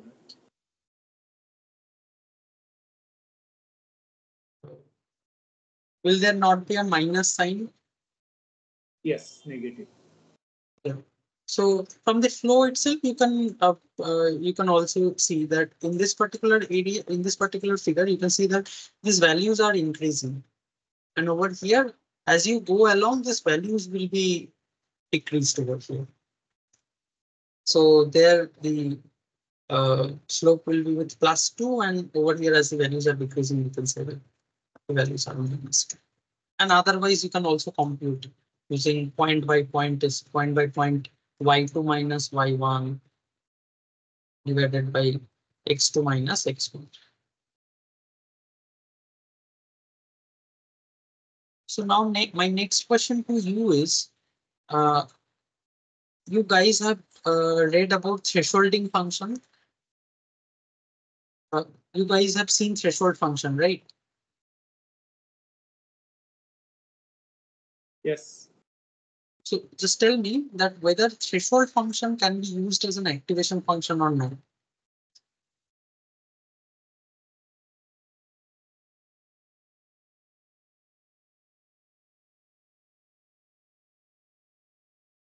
Yeah, whether No. why? That is correct. We cannot use threshold function as activation function, but why? Because the derivative is not good. Yeah, because derivative is not derivative does not exist over there. So to choose any activation function to be valid or invalid, we have to check that whether the function that you are getting here, here, or here, are they differentiable or not. In case of uh, um, thresholding function, the thresholding function can give you a sort of activation because either you get 0 or you get 1 or whatever threshold you put. But the thing is that the moment you think about the activation function, when you do the back propagation, the moment you do back propagation, you have to take differentiation of the activation function, as you have seen in case of back propagation or back propagations lecture series. We did several problems on that. So the crucial thing is that you have to see that whatever um, activation function you choose, that has to be differentiable. And as because the thresholding function was not different, it was non-differentiable. So that is why we cannot use it as activation function. Now in these three cases, can you comment that which one is differentiable, which one is non-differentiable? In these three cases, one is tan h, one is this one, this max one, and one is this mean one. So please tell me that do you think that any one of them is actually non-differentiable function? So I think all are differentiable here. Yeah, all are differentiable functions. So that means there is no invalid activation function. So none of the above will be the correct answer. So this is a very prominent concept that you have to use. Just because minimum is written over here, you cannot say that it is minimizing some value. It has nothing to do with minimizing or maximizing. It is just a function that you have to see. You have to plot it down, and then you have to see that whether the function is differentiable or non-differentiable. If the function is differentiable, then it is good enough to be chosen as activation function. If the function is non-differentiable, then you can say that okay, this is not differentiable. So when we will do the backpropagation, so then we cannot differentiate the activation function, and hence as the differentiation is not existing, then you cannot do that del L by del W. So you cannot compute del L by del W there, and hence you cannot do the backpropagation, you cannot do the learning. So you have to be cautious about while choosing the activation function. The only single point you have to think about that whether the function is differentiable or not.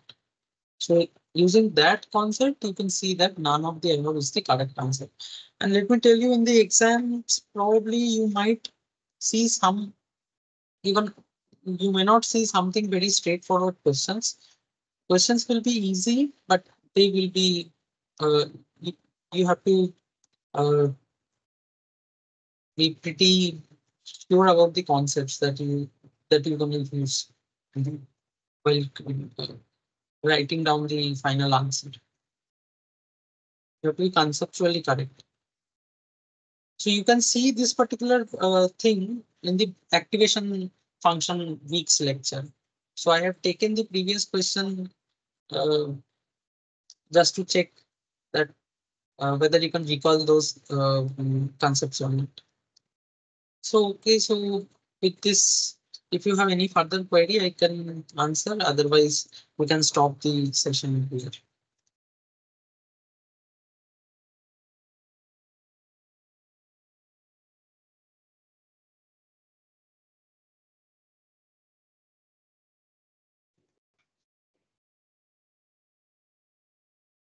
So today is the last lecture, sir. Probably today is the last lecture because this live session is for 12 weeks only. So this is the B12 session. And if they allow us to take one extra class, so that will be anyway, every time I take, the classes are for 2 hours only, but I take more than 2 hours, sometimes 3 hours also. So the last class will be of 1 hour, but they have not intimated us anything about. We have given a slot, but we don't know that whether they will allow us to do it or not. If they do not allow, then what I will do is I will upload the answers in the G drive, and then you can access those answers from there, as well as the reasoning will also be there. Otherwise, in there NPTEL is answer, yes, please go ahead. sir, there is one class announced tomorrow. Not sure if that's yours. One 5 to class, 7. one class announced tomorrow. Yeah, I think just now got the E- email. Okay, let me just see. Probably in the course. He also forgot that what slot I had given. That's the issue.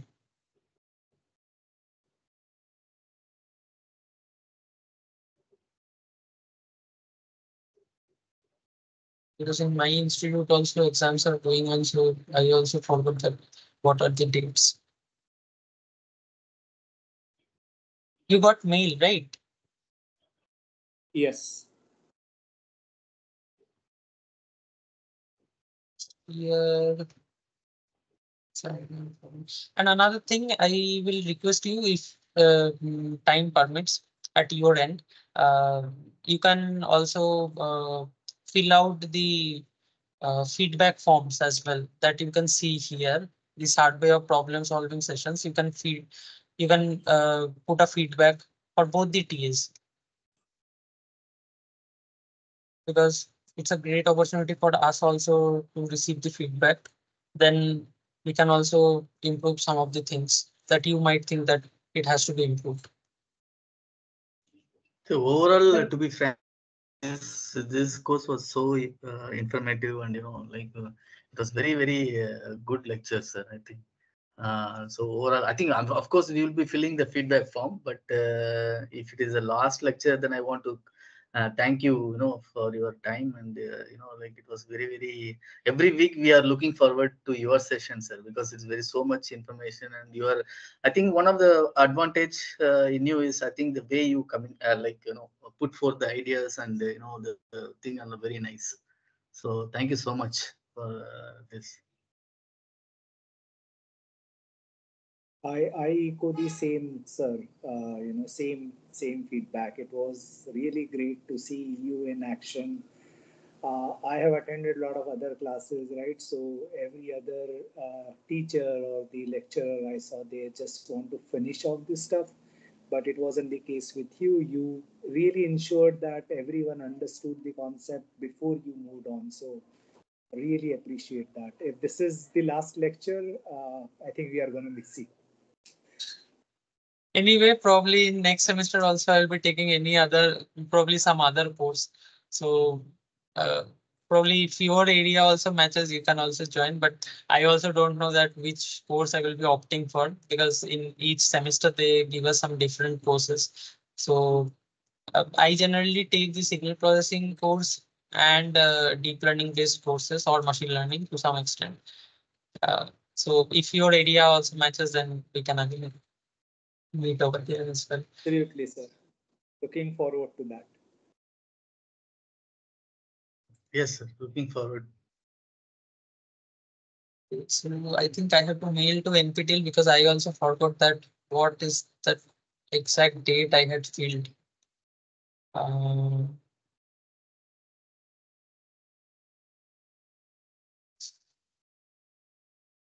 will be live interactive session.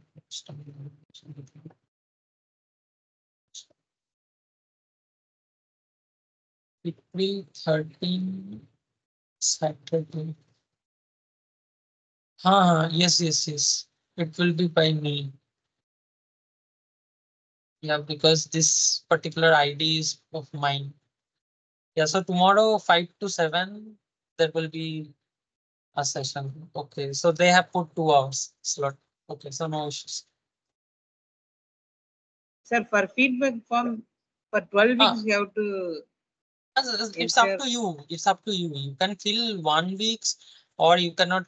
If you don't want, you can leave that as well. So this is not mandatory. So that is why you receive those mails that if you already I filled this, but you told now, so I'm asking for every week. Oh no, it is not. It is not mandatory. It is not mandatory. Okay, sir.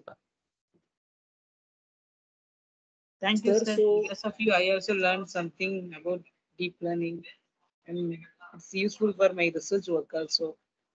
Yeah, because this particular course is really helpful because this is a foundational course.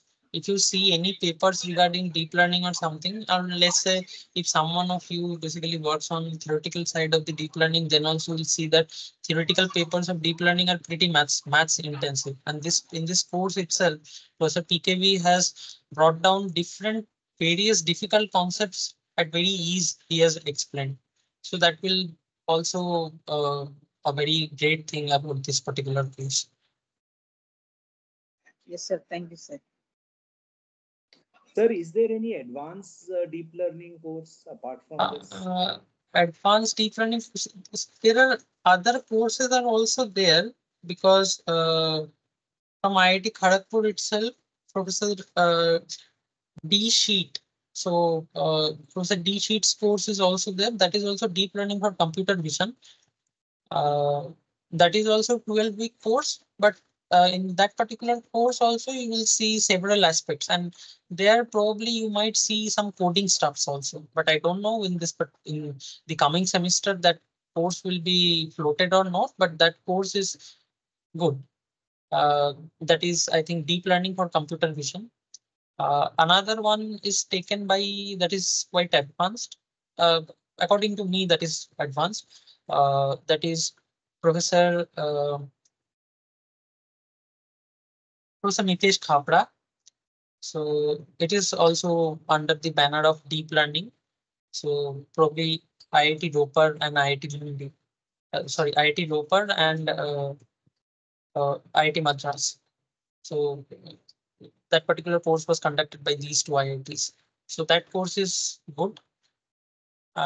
Basically, what I mean by good is the more the course get advanced, the use of mathematics or the derivation that you see that will become more intense over time.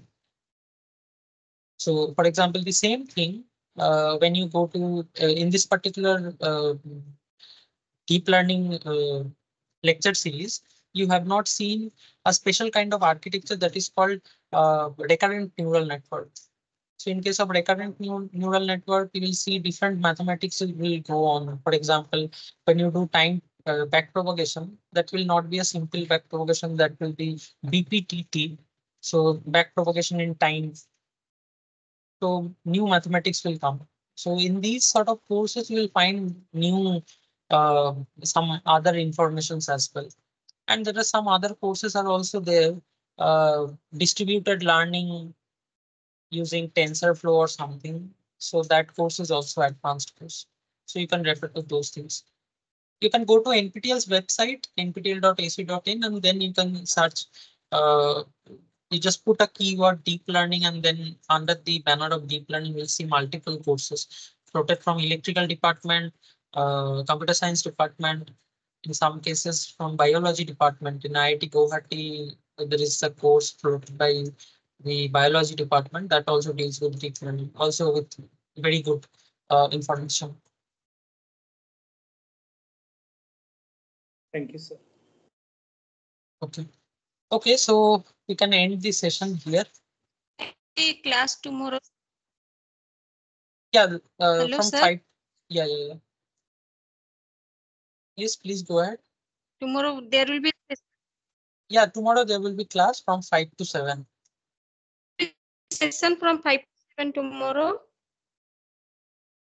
Tomorrow there will be a session by me, and later probably the other TA he might take class. Probably, yes, he will take one class, 1 or 2 class.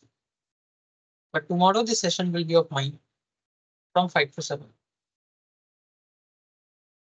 Okay, sir. Okay, sir. Thank you, sir.